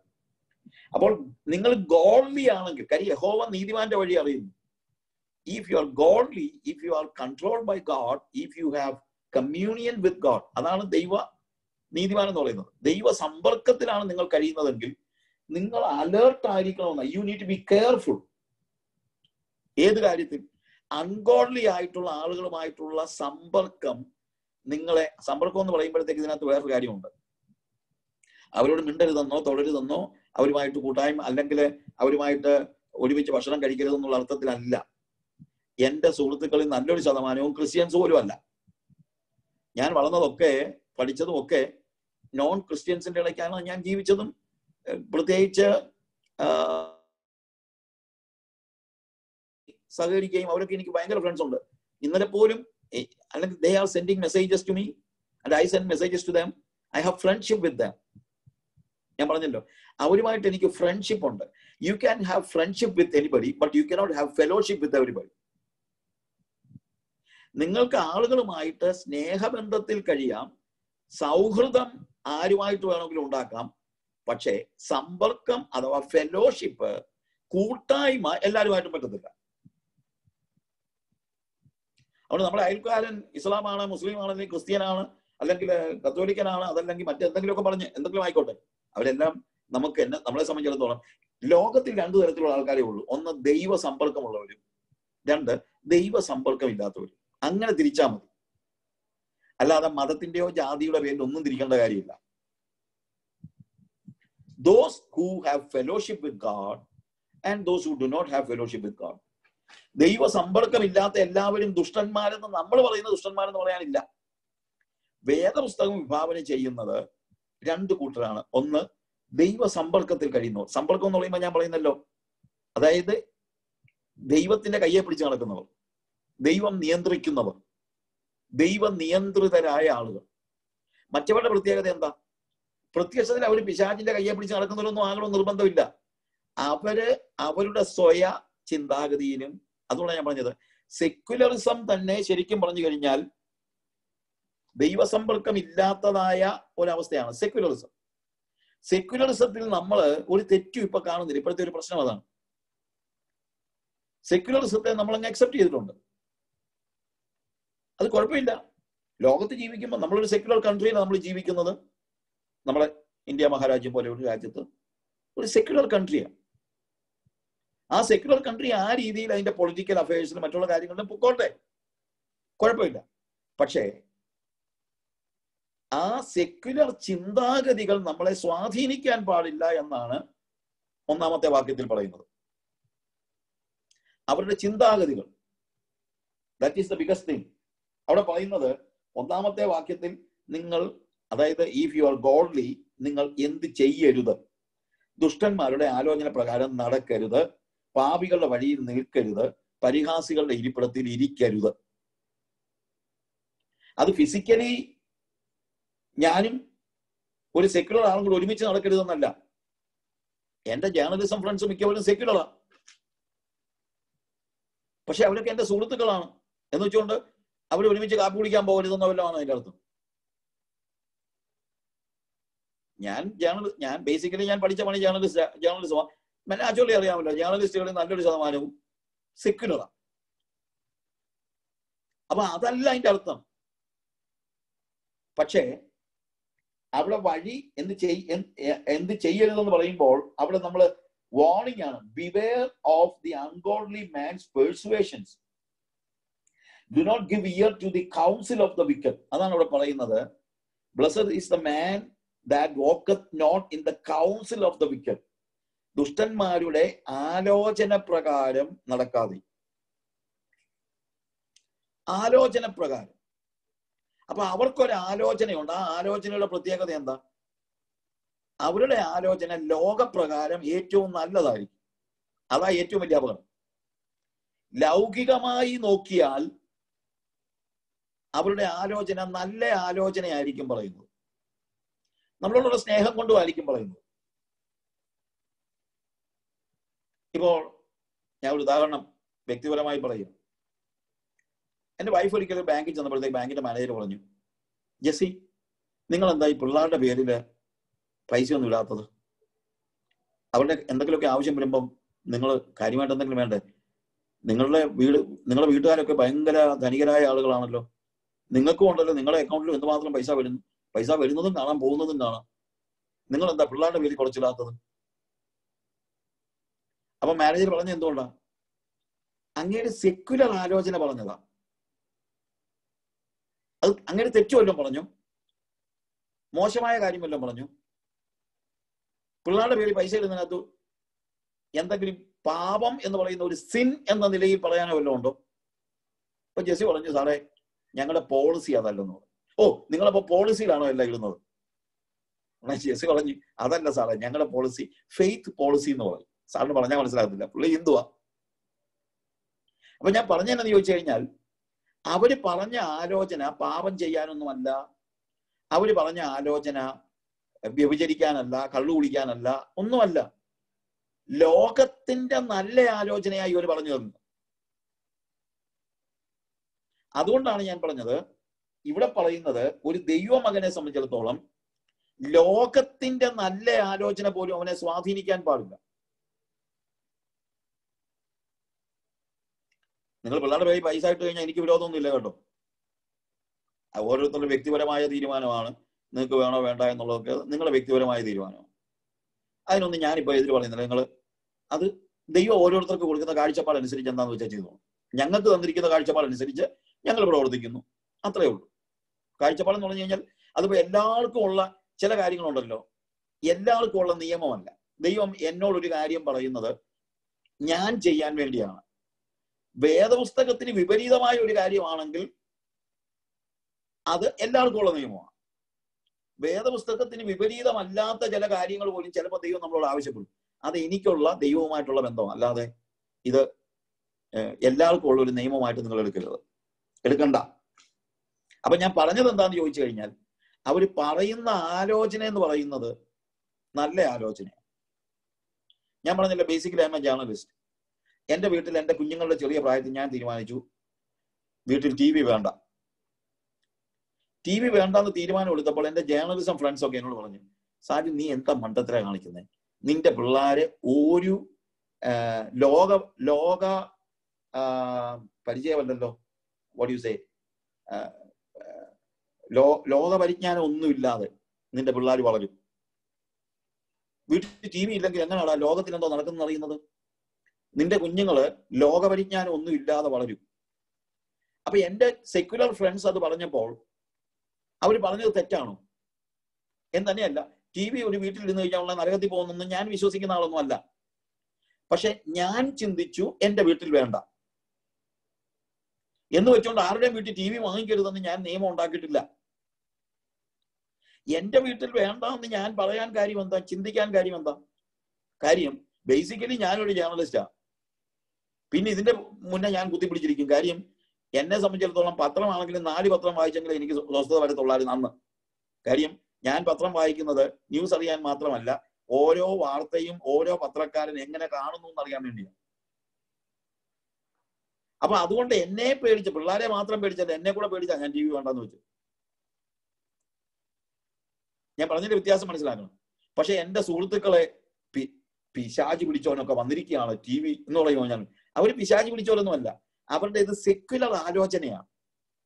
ഇത് പറഞ്ഞത് ശരിയാ കേട്ടോ. എന്റെ പിള്ളേർക്കൊന്നും ഈ പറയുന്ന ലോകപരിജ്ഞാനം ഒന്നും ഇല്ല. ഇപ്പൊ ട്രംപിന്റെ ഫിനാൻസ് മിനിസ്റ്റർ ആരാന്ന് ചോദിച്ചു കഴിഞ്ഞാൽ എന്റെ 3 പിള്ളേർക്കും അറിയത്തില്ല. പിന്നെ 24 മണിക്കൂറും വീട്ടിൽ ടി വി വെക്കുന്ന പിള്ളേർക്കും അറിയത്തില്ല. ഇതൊക്കെ നമ്മൾ ചുമ്മാ പറയുന്നതാ, ന്യൂസ് കാണാനാ അതാ ഇതാന്നൊക്കെ നമ്മൾ ചുമ്മാ നമ്മൾ പറയുന്നതാ. അതുകൊണ്ടാണ് ഞാൻ പറഞ്ഞത്, പ്രിയമുള്ളവരെ, ദുഷ്ടന്മാരുടെ ആലോചന പ്രകാരം നടക്കാതെ എന്ന് പറയുമ്പോൾ ആ സെക്യുലറിസം എന്ന് പറയുന്നത് നിരുപദ്രവകരമല്ല എന്ന് നമ്മൾ മനസ്സിലാക്കണം. അതിനകത്ത് അപകടമുണ്ട്. Beware of the ungodly man's പെർസുവേഷൻസ്. കാര്യം അത് നമ്മളെ പതിയെ വലിച്ചോണ്ട് പോകുന്ന, പെർസുവേഷൻ എന്നുള്ള വാക്കാ. പേഴ്സ്യൂ ചെയ്യുക എന്ന് പറഞ്ഞാൽ എന്താ അതിന്റെ അർത്ഥം? നമുക്കറിയാമല്ലോ. പേഴ്സ്യൂ എന്ന് പറഞ്ഞു കഴിഞ്ഞാൽ പതിയെ വലിച്ചുകൊണ്ട് പോകുന്നതിനാണ് പേഴ്സ്യൂ എന്ന് പറയുന്നത്. സെക്യുലർ ആൾക്കാരെ നമ്മുടെ തീരുമാനമെടുക്കാനായിട്ട് സെക്യുലർ ചിന്തകളിലേക്ക് നമ്മൾ തിരിഞ്ഞാൽ, ഞാൻ പറഞ്ഞല്ലോ നമ്മളൊക്കെ ആത്മീകരായ ആളുകളാ. പിശാച് വന്നിട്ട് എടാ മോനെ കള്ളു കുടിക്കളാ നല്ലതാണെന്നൊന്നും പറഞ്ഞാൽ നമ്മൾ കള്ളു കുടിക്കാനൊന്നും പോകത്തില്ല. ഇപ്പം വ്യഭിചാരം ചെയ്യാൻ പറഞ്ഞാൽ നമ്മൾ ചിലപ്പോൾ അതിന് പോകത്തില്ല. പക്ഷെ അതൊന്നും അല്ല പിശാച് നമ്മുടെ അടുത്ത് വരുന്നത്. അതൊക്കെ ചെയ്യാൻ ലോക മനുഷ്യരെ അതൊക്കെ ചെയ്യിക്കുമെങ്കിലും നമ്മുടെ അടുത്ത് വന്ന് പറയുന്നത് എന്തായിരിക്കും അറിയാമോ? Security issues. നീ ഇങ്ങനെ ദൈവം കർത്താവേ കർത്താവേ എന്നൊക്കെ പറഞ്ഞു നടന്നു കഴിഞ്ഞാൽ നിന്റെ പിള്ളേരുടെ കാര്യം എന്തോ ആകും. അല്ലെങ്കിൽ നീ ഇങ്ങനെ വലിയ ഇത് കളിച്ച എടാ ബിസിനസ് ആണെങ്കിൽ ഇങ്ങനെയൊക്കെ കാണിച്ചാലേ പറ്റുള്ളൂ അല്ലെ? ചില്ലറ കാര്യങ്ങളിലാണ് പേഴ്സ്യൂ ചെയ്യുന്നത്. അപ്പൊ വേദോസം എന്ന് പറയുന്നു, നോ, നീ നീതിമാന്മാരുടെ വഴിയാണ് കർത്താവ് അറിയുന്നത്. അതെന്തു വേണം? എപ്പോഴും make sure that there is nothing in between you and God. എനിക്കും ദൈവത്തിനും മധ്യത്തിൽ ഒന്നുമില്ലെങ്കിൽ എനിക്ക് ഈ ദുഷ്ടന്മാരുടെ ആലോചന കേൾക്കേണ്ട കാര്യമില്ലല്ലോ. കാര്യം ഞാൻ എപ്പോഴും കർത്താവിന്റെ ആലോചന കേട്ടോണ്ടിരിക്കും. കർത്താവിന്റെ ആലോചന കേട്ടോണ്ടിരിക്കുന്നവനെ സെക്യുലർ ആളുകളുടെ, അതുകൊണ്ട് ഞാൻ ഈ ദുഷ്ടന്മാരുള്ള വാക്ക് തന്നെ ഞാനൊന്ന് മാറ്റി പറയുന്നത് അതുകൊണ്ടാണ്. സെക്യുലർ ആളുകളുടെ ചിന്താഗതികൾ സ്വാധീനിക്കാൻ ഞാൻ സമ്മതിക്കത്തില്ല. പിന്നെ രണ്ടാമത്, beware of the order of life style of the wicked. രണ്ടാമത് എന്താ പറയുന്നത്? പാപികളുടെ വഴിയിൽ നിൽക്കാതെയും. വഴി, ലൈഫ് സ്റ്റൈല്, അത് ഇന്നത്തെ ഏറ്റവും വലിയ പ്രശ്നമാണ്. ആദ്യം പറഞ്ഞല്ലോ കൗൺസിൽ, അവരുടെ ആലോചന. അവർ നമ്മളോട് പറയും എടാ ബുദ്ധിപരമായി ആലോചിക്കണം. നമ്മൾ എപ്പോഴും പറയുന്നു ലോക ബുദ്ധിക്ക് വേണ്ടി നമ്മളെ വേർതിരിക്കുന്നതാണ് ദുഷ്ടന്മാരുടെ ഏറ്റവും ആദ്യത്തെ പരിപാടി. അതായത് അവർ പറയുന്നതിനെല്ലാം റീസൺസ് ഉണ്ട്. അതുകൊണ്ടാണ് ഞാൻ എന്റെ ജേർണലിസം ഫ്രണ്ട്സിന്റെ കാര്യം പറയാം. അവന്മാർക്ക് ഭയങ്കര ബുദ്ധിമാണ്. നിങ്ങൾക്കറിയാമല്ലോ, ലോകത്തിലെ തന്നെ അറിയപ്പെടുന്ന പല ജേർണലിസ്റ്റുകളും എനിക്ക് ഫ്രണ്ട്സ് ഉണ്ട്. അവരുടെ ബുദ്ധികളൊന്നും എന്റെ ബുദ്ധി പോലും ഒന്നും അല്ല. അവർ പറയുന്നത് നമ്മൾ ഭയങ്കര അപ്പീലിംഗ് ആണ്. അവരുടെ ഓരോ വാക്കുകളും ഭയങ്കര അപ്പീലിംഗ് ആണ്. That is A thing. രണ്ടാമത്തെ കാര്യം എന്താണെന്ന് അറിയാമോ? പാപികളുടെ വഴിയിൽ, ലൈഫ് സ്റ്റൈൽ. ഇവിടെ ഈ പാപി എന്ന് പറയുന്നതും അത്ര വലിയ ഒരു എന്തുവാ വ്യഭിചാരി എന്നുള്ള അങ്ങനെയൊന്നും ചിന്തിക്കണ്ട. സെക്യുലർ പീപ്പിൾ, അല്ലെങ്കിൽ അല്പസ്വല്പം വേറെ രീതി പറഞ്ഞു കഴിഞ്ഞാൽ കോംപ്രമൈസ് ചെയ്യാൻ തയ്യാറായിട്ടുള്ള ആളുകൾ. അവരുടെ ലൈഫ് സ്റ്റൈൽ നമ്മൾ ഫോളോ ചെയ്യരുതെന്ന്. നമ്മുടെ ഇന്നത്തെ ഏറ്റവും വലിയ പ്രശ്നം എന്നറിയാമോ? നമ്മൾ ജീവിക്കുന്നത് തന്നെ വെല്ലോന്റെയും ലൈഫ് സ്റ്റൈൽ കണ്ടോണ്ടാണ്. ഞാൻ പെട്ടെന്ന് പറയട്ടെ, സമയം കുറവുള്ളതുകൊണ്ടാണ്. ഞാൻ ബേസിക്കലി എക്കണോമിക്സ് ആണ് എന്റെ സബ്ജക്ട്. ഞാൻ കോളേജിൽ പഠിച്ചത്. എക്കണോമിക്സിനകത്ത് എങ്ങനെയാണ് സ്പെൻഡിങ്ങും ഇൻകം ആൻഡ് എക്സ്പെൻഡിച്ചർ എങ്ങനെ ബന്ധപ്പെട്ട് കിടക്കുന്നു എന്നുള്ളതിനെ കുറിച്ച് ചില തത്വങ്ങളുണ്ട്. അപ്പോൾ താങ്ക് യു. സെക്യുലർ അണ്ടർസ്റ്റാൻഡിങ് ഞാൻ പറഞ്ഞ എക്കണോമിക്സിനകത്ത് പണ്ട് കാലത്ത് ഒരു മനുഷ്യന്റെ എക്സ്പെൻസ് നിശ്ചയിച്ചിരുന്നത് അവന്റെ ഇൻകമാണ്. E is equal to Y. Economics ഞാൻ പറയുന്നത് expense depends upon income. Y is income. Economic terms. പണ്ട് വരവനുസരിച്ചായിരുന്നു ചെലവ്. എന്നാൽ കുറെ കാലം കഴിഞ്ഞപ്പോൾ പിശാച് നമുക്ക് ഒരു പുതിയ സിസ്റ്റം ഉണ്ടാക്കി തന്നു, ലോൺ എടുത്താൽ മതി. അപ്പൊ അതുകൊണ്ട് നമ്മൾ എന്ത് ചെയ്തു? നമ്മള് നാളെ എനിക്ക് ഇൻകം ഉണ്ടെങ്കിൽ ഇന്ന് എനിക്ക് ഇൻകം ഇല്ലെങ്കിലും ഞാൻ ചെലവഴിക്കാൻ തുടങ്ങും. So, my today's expenditure depends upon my future income. എന്റെ ഇന്നത്തെ ചെലവ് നാളെ എനിക്ക് എന്ത് ഇൻകം ഉണ്ടാകാൻ സാധ്യത ഉണ്ടെന്നുള്ള എന്റെ അണ്ടർസ്റ്റാൻഡിങ്ങിന്റെ അടിസ്ഥാനത്തിലാണ് my today's expenditure depends upon my future income. This is exactly നമ്മൾ പറയുന്ന അല്ലെങ്കിൽ രണ്ടാമത്തെ കാര്യം അതാണ്. അപ്പോൾ ആദ്യം നമ്മുടെ പഴയ ആൾക്കാരൊക്കെ എങ്ങനെയാ? അവരുടെ വരവനുസരിച്ച് അവർ ചെലവാക്കി. അന്ന് അവർക്ക് ലോണും ഒന്നും ഇല്ലല്ലോ. പിന്നെന്തായി? നമുക്ക് പുറകെ നടന്ന് ലോൺ വഴിയെ പോകുന്ന വഴിക്ക് ഒരു ബാങ്കിന്റെ ഏതെങ്കിലും ഒരു പരസ്യത്തിൽ ഒന്ന് നോക്കിയാൽ ഉടനെ തന്നെ ഇപ്പം തന്നെ നമ്മൾ ഏതെങ്കിലും ഒരു വെബ്സൈറ്റിൽ ഒന്ന് കയറി ബാങ്ക് ഒന്ന് തുറന്നാൽ പിറ്റേ ദിവസം നമുക്ക് ഇമെയിലിനകത്ത് വരും അവരുടെ ലോണിന്റെ എന്തൊക്കെ പ്രത്യേകത ഉണ്ടെന്ന് പറഞ്ഞു. You see the difference? അപ്പോൾ my today's expenditure depends upon my future income. അതാണ് ഇപ്പൊ നടന്നുകൊണ്ടിരുന്നത്, കഴിഞ്ഞ കാലങ്ങളിൽ നടന്നൊരു കാര്യം. എന്നാൽ കാലം കഴിഞ്ഞപ്പോൾ പിന്നെയും എന്റെ എക്സ്പെൻഡിച്ചറിനെ ഡിപ്പെൻഡ് ചെയ്യുന്ന മറ്റൊന്നായി. എന്നറിയാമോ? My expenditure depends upon ജോൺസസ് income. ജോൺസസ് income എന്ന് പറഞ്ഞാൽ അയൽവക്കക്കാരന്റെ ഇൻകം കൂടുമ്പോൾ എന്റെ എക്സ്പെൻഡിച്ചർ കൂടും. ഞാൻ പറഞ്ഞതിന്റെ വ്യത്യാസം മനസ്സിലായോ? അയൽവക്കക്കാരൻ ഇൻകം കൂടുമ്പോൾ അവൻ കാറ് മാറുമെന്ന്. എന്റെ ഇൻകം കൂടിയിട്ടില്ല, എന്നാലും ഞാനും കാറ് മാറ്റും. അപ്പൊ അയൽവക്കക്കാരന്റെ ഇൻകം കൂടുന്നതനുസരിച്ച് എന്റെ എക്സ്പെൻസ് കൂടും. അതാണ് ഇന്ന് നടക്കുന്നത്. അതുകൊണ്ടാണ് ഇതൊക്കെ നമ്മുടെ സങ്കീർത്തനത്തിൽ കൃത്യമായിട്ട് പറഞ്ഞിരിക്കുകയാണ്. എന്താണെന്ന് അറിയാമോ? സെക്യുലർ അല്ലെങ്കിൽ മറ്റുള്ള മനുഷ്യരുടെ പാപികളുടെ ലൈഫ് സ്റ്റൈല് നമ്മൾ ഫോളോ ചെയ്യരുത്. ആദ്യം എന്താണ്? ആലോചന കേൾക്കരുത്. 2, ലൈഫ് സ്റ്റൈല് ഫോളോ ചെയ്യരുത്. അടുത്തെന്താണെന്നറിയാമോ? പരിഹാസികളുടെ ഇരിപ്പിടത്തിൽ ഇരിക്കാതെയും. അവിടെ പരിഹാസി എന്ന് പറയുന്ന ആരാണ്? മോക്കേഴ്സ് എന്ന് പറയുമ്പോൾ അവിടെ ദൈവത്തെയും ദൈവമക്കളെയും പരിഹസിക്കുന്നവരായ ആളുകൾ. എന്താ അതിന്റെ അർത്ഥം? ഞാൻ നമ്മുടെ ഇന്നത്തെ കാലഘട്ടം വെച്ച് പറയുകയാണ്. They make conclusions about God and godly people. അവര് പറയും, എടാ ചുമ്മാ ദൈവം നീ എന്തോ ഈ പറയുന്നേ, ദൈവം എപ്പോഴും പണക്കാരുടെ കൂടെയാടാ, അങ്ങേര് കാശുള്ളവന്റെ കൂടെ ഉള്ളൂ, കാശ എല്ലാം വിഷയം. ദൈവത്തെ പരിഹസിക്കുന്നവർ. അപ്പൊ അവരുടെ കൺക്ലൂഷൻസിൽ നമ്മൾ അതാണ് ഇരിക്കരുതെന്ന് പറയുന്നത്. Do not sit at the seat of these സ്കോഫേഴ്സ്. ആദ്യം പറഞ്ഞ എന്താണ്? അവരുടെ ആലോചനയ്ക്ക് വഴിപ്പെടരുത്. 2, അവരുടെ ലൈഫ് സ്റ്റൈല് ഫോളോ ചെയ്യരുത്. 3, അവരുടെ കൺക്ലൂഷൻസ് നമ്മുടെ കൺക്ലൂഷൻസ് ആകരുത്. അവര് ദൈവമക്കളെയും കളിയാക്കുന്ന എന്താ? അവര് പറയും, നീ പറയടാ ആ ജോണിക്കുട്ടി, ഓ എന്തൊരു ഉപവാസം പ്രാർത്ഥന. ഞാൻ അവനോട് എത്ര പ്രാവശ്യം പറഞ്ഞില്ല, മനുഷ്യനായി കഴിഞ്ഞാൽ കുറച്ച് സുഖങ്ങളൊക്കെ വേണം. ഞാൻ എത്ര പ്രാവശ്യം അവനോട് പറഞ്ഞതാ, വാടാ നമുക്കൊരു സിനിമയ്ക്ക് പോകാം. അവൻ വരുമോ? വരത്തില്ല. എന്നിട്ട് എന്തോ ആയി? ഇപ്പൊ cancer പിടിച്ചില്ലേ?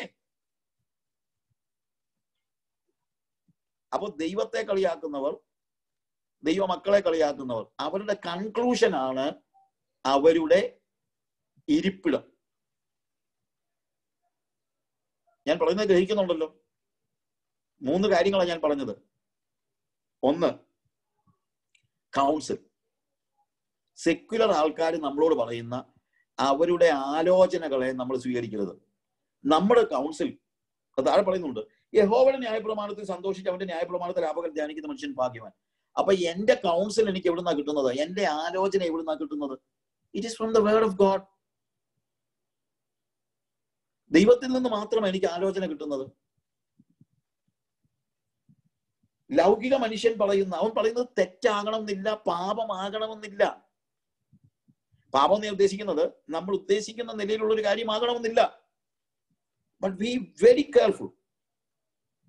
All the time make sure that my counsel comes from the word of God. Secular ഫീൽഡിൽ നമ്മൾ ലഭിക്കുന്നതായ ആലോചന. 2, അവന്റെ ലൈഫ് സ്റ്റൈൽ. അവന്റെ ലൈഫ് സ്റ്റൈൽ നമ്മൾ ഫോളോ ചെയ്യേണ്ട കാര്യമില്ല. 2, അവന്റെ കൺക്ലൂഷൻസ്, പരിഹാസം. അപ്പൊ ആലോചന തൊട്ടേ നിർത്തണം, ഇല്ലെങ്കിൽ പിന്നെ അങ്ങേ അറ്റത്ത് ചെല്ലും. ആദ്യം തന്നെ നിർത്തണം. ഞാൻ പണ്ട് ഒരു തമാശയ്ക്കൊരു കഥ പറയാറുണ്ട്. പണ്ട് ഒരു കള്ളുകുടിയൻ രക്ഷിക്കപ്പെട്ട് ചർച്ചിൽ വന്നു. അവൻ കള്ളുകുടിയൊക്കെ നിർത്തി വളരെ നന്നായിട്ട് പാടുകയും പ്രാർത്ഥിക്കുകയും ആരാധിക്കുകയും എല്ലാം ചെയ്തു. പിന്നെ ആരുടെയും കൂടെ കൂടത്തില്ല, പോകത്തില്ല, ഒന്നുമില്ല. ഒരു ദിവസം ഒരു പഴയ കൂട്ടുകാരനെ കണ്ട് അവൻ പറഞ്ഞു, വാടാ നമുക്കൊന്ന് നടക്കാം. പതിയെ നടന്ന് അവൻ ഓരോന്നോരോന്ന്, എടാ നീ പാട്ടും നീ ഇങ്ങനെയൊക്കെ ആണെന്ന് പറയുന്ന കേട്ടു, ജോർജ് കുട്ടി പറഞ്ഞാണെന്ന് നീ ഇപ്പം വലിയ പാട്ടും പ്രാർത്ഥനയൊക്കെ ആണെന്ന്. എടാ ഉള്ള സത്യം പറയാമല്ലോ എന്ന് പറഞ്ഞുകൊണ്ട് ചില ആലോചന, എടാ പാടുകയും പ്രാർത്ഥിക്കുകയും ഒക്കെ വേണം, വേണ്ട എന്ന് പറയുന്നില്ല. ഇതാ എല്ലാരും പറയുന്നത്. പക്ഷെ നമ്മൾ ലോകത്തിലല്ലയോടെ ജീവിക്കുന്നത്. അപ്പൊ ഇച്ചിരി രസമൊക്കെ വേണം. എന്തിനാ ഇതൊക്കെ? ആരുണ്ടാക്കിയത്? ദൈവം അല്ലയോ ഉണ്ടാക്കിയത്? ഇല്ലേ? ഇതൊക്കെ ദൈവം ഉണ്ടാക്കിയതില്ലയോ? നമുക്ക് എൻജോയ് ചെയ്യാൻ വേണ്ടി ദൈവം തന്നതാ. അത് നമ്മൾ എൻജോയ് ചെയ്യണം. അല്ലെങ്കിൽ അങ്ങ് ചെല്ലുമ്പോൾ കർത്താവ് ചോദിക്കും, ഞാൻ നിനക്ക് തന്നിട്ട് എന്താണ് അത് കുടിക്കാഞ്ഞെന്ന്. ഇങ്ങനെയുള്ള ആലോചന പറഞ്ഞ് ഇതൊക്കെ വർത്തമാനമൊക്കെ പറഞ്ഞ് നടന്നു പോയപ്പോൾ പഴയ കഥയാ. കള്ള് എന്ന് എഴുതിയിരിക്കുന്ന ഒരു ബോർഡ് കണ്ടപ്പോ മറ്റേ പുള്ളി അവിടെ നിന്ന് കഴിഞ്ഞപ്പോൾ ഇവൻ പറഞ്ഞു, അത് വിശ്വാസി പറഞ്ഞു, ഞാൻ ഈ വഴി വരുന്നതേ അല്ല, ഞാനിവിടെ നിൽക്കത്തില്ല. എടാ, ഇവിടെ നിൽക്കുന്നതിനകത്ത് എന്താ പ്രശ്നം? നീ ഇവിടെ എത്ര പ്രാവശ്യം വന്നിട്ടുള്ളതാ? ഇവരെന്നാ നിന്നെ എന്നെ ഉപദ്രവിക്കാൻ പോകുന്നു? ഒന്നും ഇല്ലല്ലോ. നീ ഒരു കാര്യം ചെയ്യും, വാ നമുക്ക് അകത്തൊന്ന് കയറാം. ഇല്ല, ഞാൻ കുടിക്കത്തില്ല, ഞാൻ തീരുമാനം എടുത്തതാണ്, ദൈവസന്നിധി തീരുമാനം എടുത്താണ് കള്ളു കുടിക്കുന്നത്. എടാ, നീ കുടിക്കണ്ടെന്നേ, നീ കുടിക്കണ്ട, നീ വാ. ഏതാണെങ്കിലും നമ്മൾ വർത്തമാനം പറഞ്ഞിരുന്നതല്ലേ, വർത്തമാനം പറഞ്ഞ് തീർന്നില്ലല്ലോ, നമ്മുടെ കഥ തീർന്നില്ലല്ലോ, നീ വാ. അപ്പൊ അവൻ ചിന്തിച്ചു, കുടിക്കാതിരുന്നാ പോരായോ, എന്നാ പിന്നെ പോയേക്കാം എന്ന് വെച്ച് ഇവന്റെ കൂടെ ഇരുന്ന് അവിടെ പോയി ഇരുന്നു കഴിഞ്ഞപ്പോ സപ്ലയർ വന്നിട്ട് ചോദിച്ചു, സാറേ എന്താ വേണ്ടേ? അപ്പം മറ്റവൻ പറഞ്ഞു, എനിക്ക് 2 കുപ്പി കള്ള്, 1 കുപ്പി വലിയ ബോട്ടിൽ കള്ള്. സാറിനോ? എനിക്കൊന്നും വേണ്ട, ഞാൻ കള്ള് കുടിക്കത്തില്ല, ഞാൻ എല്ലാം നിർത്തി. അവൻ ഭയങ്കര സ്ട്രോങ് ആയിട്ട് പറഞ്ഞു, ഞാൻ നിർത്തി, ഞാൻ കള്ളു കുടിക്കത്തില്ല. പിന്നെ മറ്റവൻ പറഞ്ഞു, അതെ, അവൻ കള്ളുകുടിയൊക്കെ നിർത്തി കേട്ടോ, പിന്നെ എടാ കഴിക്കാൻ എന്താ ഉണ്ട്? അത് ഇത് തന്നെ പറഞ്ഞു. അപ്പം ഇവൻ പറഞ്ഞു, എനിക്ക് കപ്പയും ഇറച്ചി. എന്നിട്ട് മറ്റവനോട് ചോദിച്ചു, എടാ കള്ളു കുടിക്കരുതെന്നല്ല ഉള്ളോ? കഴിക്കുന്നതിന് പ്രശ്നമില്ലല്ലോ, നിങ്ങൾ കഴിക്കാൻ എന്തെങ്കിലും ഓർഡർ ചെയ്യണം. അപ്പൊ ഇവൻ ചിന്തിച്ച്, ശരിയാണല്ലോ, കള്ളു കുടിക്കാതിരുന്ന പോലായോ, കഴിക്കുന്നതിന് ഇപ്പൊ എന്നാ പ്രശ്നം? അവൻ പറഞ്ഞു, എന്നാ ഒരു കാര്യം ചെയ്യാം, പണ്ടത്തെ വാളത്തല ഇവൻ എങ്ങനെ മനസ്സിൽ വന്നേ, വാളത്തല, വാള മീനുണ്ടല്ലോ, അതിന്റെ തലക്കറി, തലക്കറി. അപ്പൊ അവൻ പറഞ്ഞു, ഒത്തിരി നാളായി തലക്കറി കൂട്ടിയിട്ട്, വീട്ടിൽ വെച്ചാൽ പറ്റത്തില്ല, ഷാപ്പിലെ ഇതിന്റെ ഒരു രുചിയുണ്ട്. അപ്പൊ അവൻ പറഞ്ഞു, ശരി, എനിക്ക് കുടിക്കാനൊന്നും വേണ്ട, എനിക്ക് കപ്പയും വാളത്തലയും. അപ്പൊ അവൻ ഇത് കൊണ്ട് കൊടുത്തു. ഇവർ രണ്ടുപേരും ഇന്ന് കഴിച്ചു, വർത്തമാനമൊക്കെ പറഞ്ഞുകൊണ്ടിരിക്കുകയാണ്. അപ്പൊ വാളത്തല തിന്ന കൂട്ടത്തിൽ ഒരു മുള്ളു തൊണ്ടയ്ക്ക് കഴിഞ്ഞപ്പോ അവൻ പറഞ്ഞു, വെള്ളം കൊടുക്കണോ, വെള്ളം. സപ്ലൈ പറഞ്ഞു, എന്റെ പൊന്നു സാറേ, ഇവിടെ വെള്ളമൊന്നുമില്ല, ആ പാടുള്ളത് കള്ള. എന്തോരും കൊണ്ടുപോവാ, ഇങ്ങോട്ട് കൊണ്ടുപോവാ. അപ്പൊ ചുമ്മാ കഴിക്കാനും കപ്പയും മീനും തിന്നാൻ കയറിയതാ. പക്ഷേ മുള്ളു കയറിയപ്പോഴത്തേക്ക് എന്തോ കള്ളു കൊണ്ട് ഒഴിച്ചു കൊടുത്തു. അപ്പം മറ്റോ പറഞ്ഞു, അപ്പം മുള്ളങ്ങ് പോയി പറഞ്ഞു, എടാ എന്താണെങ്കിലും കുടിക്കാം, എന്നാ പിന്നെ ബാക്കിയുള്ള കുടി. എന്നാ ഇനി ബാക്കിയുള്ള പോരട്ടെ. ഞാൻ പറഞ്ഞ മനസ്സിലായോ? എവിടെ തുടങ്ങിയതാ? പാപികളുടെ ആലോചന, ദുഷ്ടന്മാരുടെ ആലോചന പ്രകാരം നടക്കാതെയും ഇപ്പൊ നടന്നു തുടങ്ങി, ബോർഡ് കണ്ടപ്പോ നിന്നു, അത് കഴിഞ്ഞപ്പോ ഇരുന്നു, പിന്നെ തീർന്നു. അതുകൊണ്ട് ഇവിടെ തൊട്ടേ നമ്മൾ ശ്രദ്ധിക്കണം, ആലോചനയുടെ സമയം മുതൽ നമ്മൾ തുടങ്ങിക്കോണം. ആലോചന തന്നെ കേൾക്കാനായിട്ട് പോകരുത് എന്ന് നമ്മൾ മനസ്സിലാക്കണം. പ്രിയമുള്ളവരെ, ഞാൻ എൻ്റെ വാക്കുകളെ മുന്നോട്ട് കൊണ്ടുപോകുമ്പോൾ പറയട്ടെ, കൗൺസിൽ തൊട്ടേ, നമ്മുടെ ആലോചന അത് സെക്യുലർ ഫീൽഡിൽ നിന്നാകരുത്, നമ്മുടെ ചുറ്റുപാടുള്ളവരിൽ നിന്നാകരുത്, മറ്റു മനുഷ്യരിൽ നിന്നാകരുത്. നമ്മുടെ ആലോചന ദൈവത്തിന്റെ വചനത്തിൽ നിന്നായിരിക്കണം. യഹോവയുടെ ന്യായപ്രമാണത്തിൽ സന്തോഷിച്ച് അതിനെ രാപ്പകൽ ധ്യാനിക്കുന്ന മനുഷ്യൻ ഭാഗ്യവാൻ. യഹോവ നീതിമാന്മാരുടെ വഴി അറിയുന്നു. അവൻ ആറ്റിലേക്ക് നട്ടിരിക്കുന്നതും തക്ക കാലത്ത് ഫലം കായ്ക്കുന്ന വൃക്ഷം പോലെ ഇരിക്കും. ഞാൻ അതൊക്കെ എക്സ്പ്ലെയിൻ ചെയ്യാൻ എനിക്ക് ആവശ്യമുണ്ട്, ആഗ്രഹമുണ്ട്, പക്ഷെ ഞാൻ നിർത്തുകയാണ്. He's rooted. ആറ്റിലേക്ക് നട്ടിരിക്കുന്നതിന്റെ പ്രത്യേകത എന്നാ? റൂട്ട് താഴോട്ട് ഇറങ്ങി ചെല്ലുന്നത് പോലെ. വചനം വായിക്കുക മാത്രമല്ല, നമ്മുടെ വേറെ ആഴത്തിൽ യേശുവിലേക്ക് ഇറങ്ങി ചെല്ലണം. കൊലോസ്യർ 2-ാം അധ്യായം വായിച്ചാൽ നമുക്ക് മനസ്സിലാകുന്ന ഒരു കാര്യമുണ്ട്. Rooted in him and built up. അവനിൽ വേരൂന്നിയും ആത്മീക വർധന പ്രാപിച്ചു. കർത്താവിൽ വേരൂന്നി, കർത്താവിന്റെ ആലോചന പ്രാപിച്ച്. നമ്മൾ മറ്റു ലൈഫ് സ്റ്റൈൽ ഒന്നും ആവശ്യമില്ല. ഒരു ദൈവ പൈതലിന്റെ ലൈഫ് സ്റ്റൈൽ മതി എനിക്ക്. ദൈവവചനത്തിന്റെ ആലോചന, ദൈവസഭയുടെ ദൈവ പുരുഷന്റെ അല്ലെങ്കിൽ നീതിമാന്റെ ലൈഫ് സ്റ്റൈൽ മതി എനിക്ക്. അവന്റെ കൺക്ലൂഷൻസ് വേണ്ട, അത് നമ്മൾ മനസ്സിലാക്കുക. പരിഹാസികളുടെ ഇരിപ്പിടത്തിൽ ഇരിക്കാതെ അവന്റെ കൺക്ലൂഷൻസ് അല്ല. അതുകൊണ്ട് ഞാൻ പറഞ്ഞല്ലോ, the council of the wicked. ദുഷ്ടന്മാരുടെ ആലോചന പ്രകാരം നടക്കാതെ, the life style of the sinners. നമുക്ക് അവരുടെ ലൈഫ് സ്റ്റൈൽ വേണ്ട, അവന്റെ ആലോചന വേണ്ട. And also do not sit at the seat of the സ്കോഫേഴ്സ്. പരിഹാസികൾ, അവർ പരിഹസിക്കുന്നത് അവരുടെ കൺക്ലൂഷൻ വെച്ചാണ്. അവരുടെ കൺക്ലൂഷൻ അല്ല എന്റെ കൺക്ലൂഷൻ. കാര്യം അവരുടെ കൺക്ലൂഷൻ അവരുടെ ആലോചനയുടെ അടിസ്ഥാനത്തിലാണ്. എന്നാൽ എന്റെ കൺക്ലൂഷൻ നിത്യതയുടെ അടിസ്ഥാനത്തിലാണ്. കാര്യം അവരെല്ലാം കൺക്ലൂഡ് ചെയ്യുന്നത് ഭൗമികമായ കാര്യങ്ങളുടെ അടിസ്ഥാനത്തിലാണ്. അവരെല്ലാം കൺക്ലൂഡ് ചെയ്യുന്നത് ലോകത്തിന്റെ മഹത്വവുമായി ബന്ധപ്പെടുത്തിയാണ്. What is needed for us? നിത്യതയുടെ ദർശനത്തിൽ ജീവിക്കണം. അതാണ് നമുക്ക് ആവശ്യം. വഴി തിരഞ്ഞെടുക്കുമ്പോൾ തന്നെ നമ്മൾ ഡെസ്റ്റിനേഷനും തിരഞ്ഞെടുക്കുകയാണെന്ന് പറഞ്ഞത് നിങ്ങൾ മറന്നു പോകരുത്. സോ യഹോവ നീതിമാന്മാരുടെ വഴി അറിയുന്നു, ദുഷ്ടന്മാരുടെ വഴിയോ നാശകരമാകും.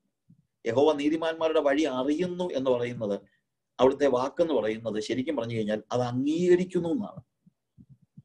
നീതിമാന്മാരുടെ വഴി അവൻ അംഗീകരിക്കുന്നു. കാര്യം നീതിമാൻ ആരാണ്? The person who has nothing in between him and God. എനിക്കും ദൈവത്തിനും മധ്യത്തിൽ ഒന്നുമില്ലാത്തവനായി, എനിക്കും ദൈവത്തിനും മധ്യത്തിൽ യാതൊരു രീതിയിലുള്ള തടസ്സങ്ങളും ഇല്ലാതെ 100% എനിക്ക് അവനോട് കമ്മ്യൂണിക്കേറ്റ് ചെയ്യാൻ പറ്റുന്നുണ്ട്, എനിക്ക് അവനോട് സംസാരിക്കാൻ പറ്റുന്നുണ്ട്, അവന്റെ ആലോചന കേൾക്കാൻ കഴിയുന്നുണ്ട്. അതാണ് നീതിമാൻ. നമ്മളോട് തന്നെ ഒന്ന് ചോദിച്ചേ, ആ രീതിയിൽ അവനുമായിട്ടുള്ള സംസർഗം നമുക്ക് സാധ്യമാകുന്നുണ്ടോ? അങ്ങനെയെങ്കിൽ അത് അവനെ അക്സെപ്റ്റ് ചെയ്യുന്നെന്നാണ് പറയുന്നത്. യഹോവ നീതിമാന്മാരുടെ വഴി അറിയുന്നു, അവനത് അക്സെപ്റ്റ് ചെയ്യുന്നു. ഇന്ന് കർത്താവിന്റെ സന്നിധിയിൽ നമുക്ക് നമ്മളെ തന്നെ ഒരിക്കലൂടെ സമർപ്പിക്കാം. വിശാല വഴി വളഞ്ഞിരുന്നവരുടെ പിന്നാലെ അല്ല, നീതിയിലേക്കുള്ള വഴി, ജീവനിലേക്കുള്ള വഴി, അത് ഇടുക്കമുള്ളതായിരിക്കും, ഞെരുക്കമുള്ളതായിരിക്കും. ഹല്ലേലൂയ. അത് നമ്മൾ മനസ്സിലാക്കണം. അവൻ എങ്ങോട്ടാ പോകുന്നത്? അവൻ നിത്യതയിലേക്കാണ് പോകുന്നത്. അതുകൊണ്ടാണ് ഞാൻ പറഞ്ഞത്, പരിഹാസികളുടെ കൺക്ലൂഷൻ ലോകത്തിന്റെ നിലയിലാണ്. പക്ഷേ എന്താണ് ഒരു നീതിമാന്റെ വഴിയുടെ അന്ത്യം? എന്താണ് നീതിമാന്റെ വഴി? ഞാൻ പറഞ്ഞല്ലോ, വഴി എങ്ങോട്ടാ ചെല്ലുന്നത്? നിത്യജീവങ്കലേക്കാണ്, ജീവനിലേക്ക് പോകുന്ന വഴി. അതിനാണ് നമ്മൾ വന്ന് നിൽക്കുന്നത്. അത് ഇടുക്കമുണ്ട്, ഞെരുക്കമുണ്ട്, പക്ഷേ അന്ത്യം ജീവനാണ്. ദുഷ്ടന്മാരുടെ വഴി നാശകരമാണ്. നാശകരമായ അന്ത്യമല്ല നമുക്ക് ആവശ്യം. നമുക്ക് വേണ്ടി ഒരുക്കിയിരിക്കുന്ന ആ നിത്യതയിൽ അവന്റെ പുത്രന്റെ തേജസ് നമ്മൾ ഏറ്റെടുത്തുകൊണ്ട് ഒരു പുതിയ ജീവിതം ജീവിക്കുവാൻ ദൈവമായ കർത്താവ് നിങ്ങളെ സഹായിക്കുമാറാകട്ടെ. ആമേൻ.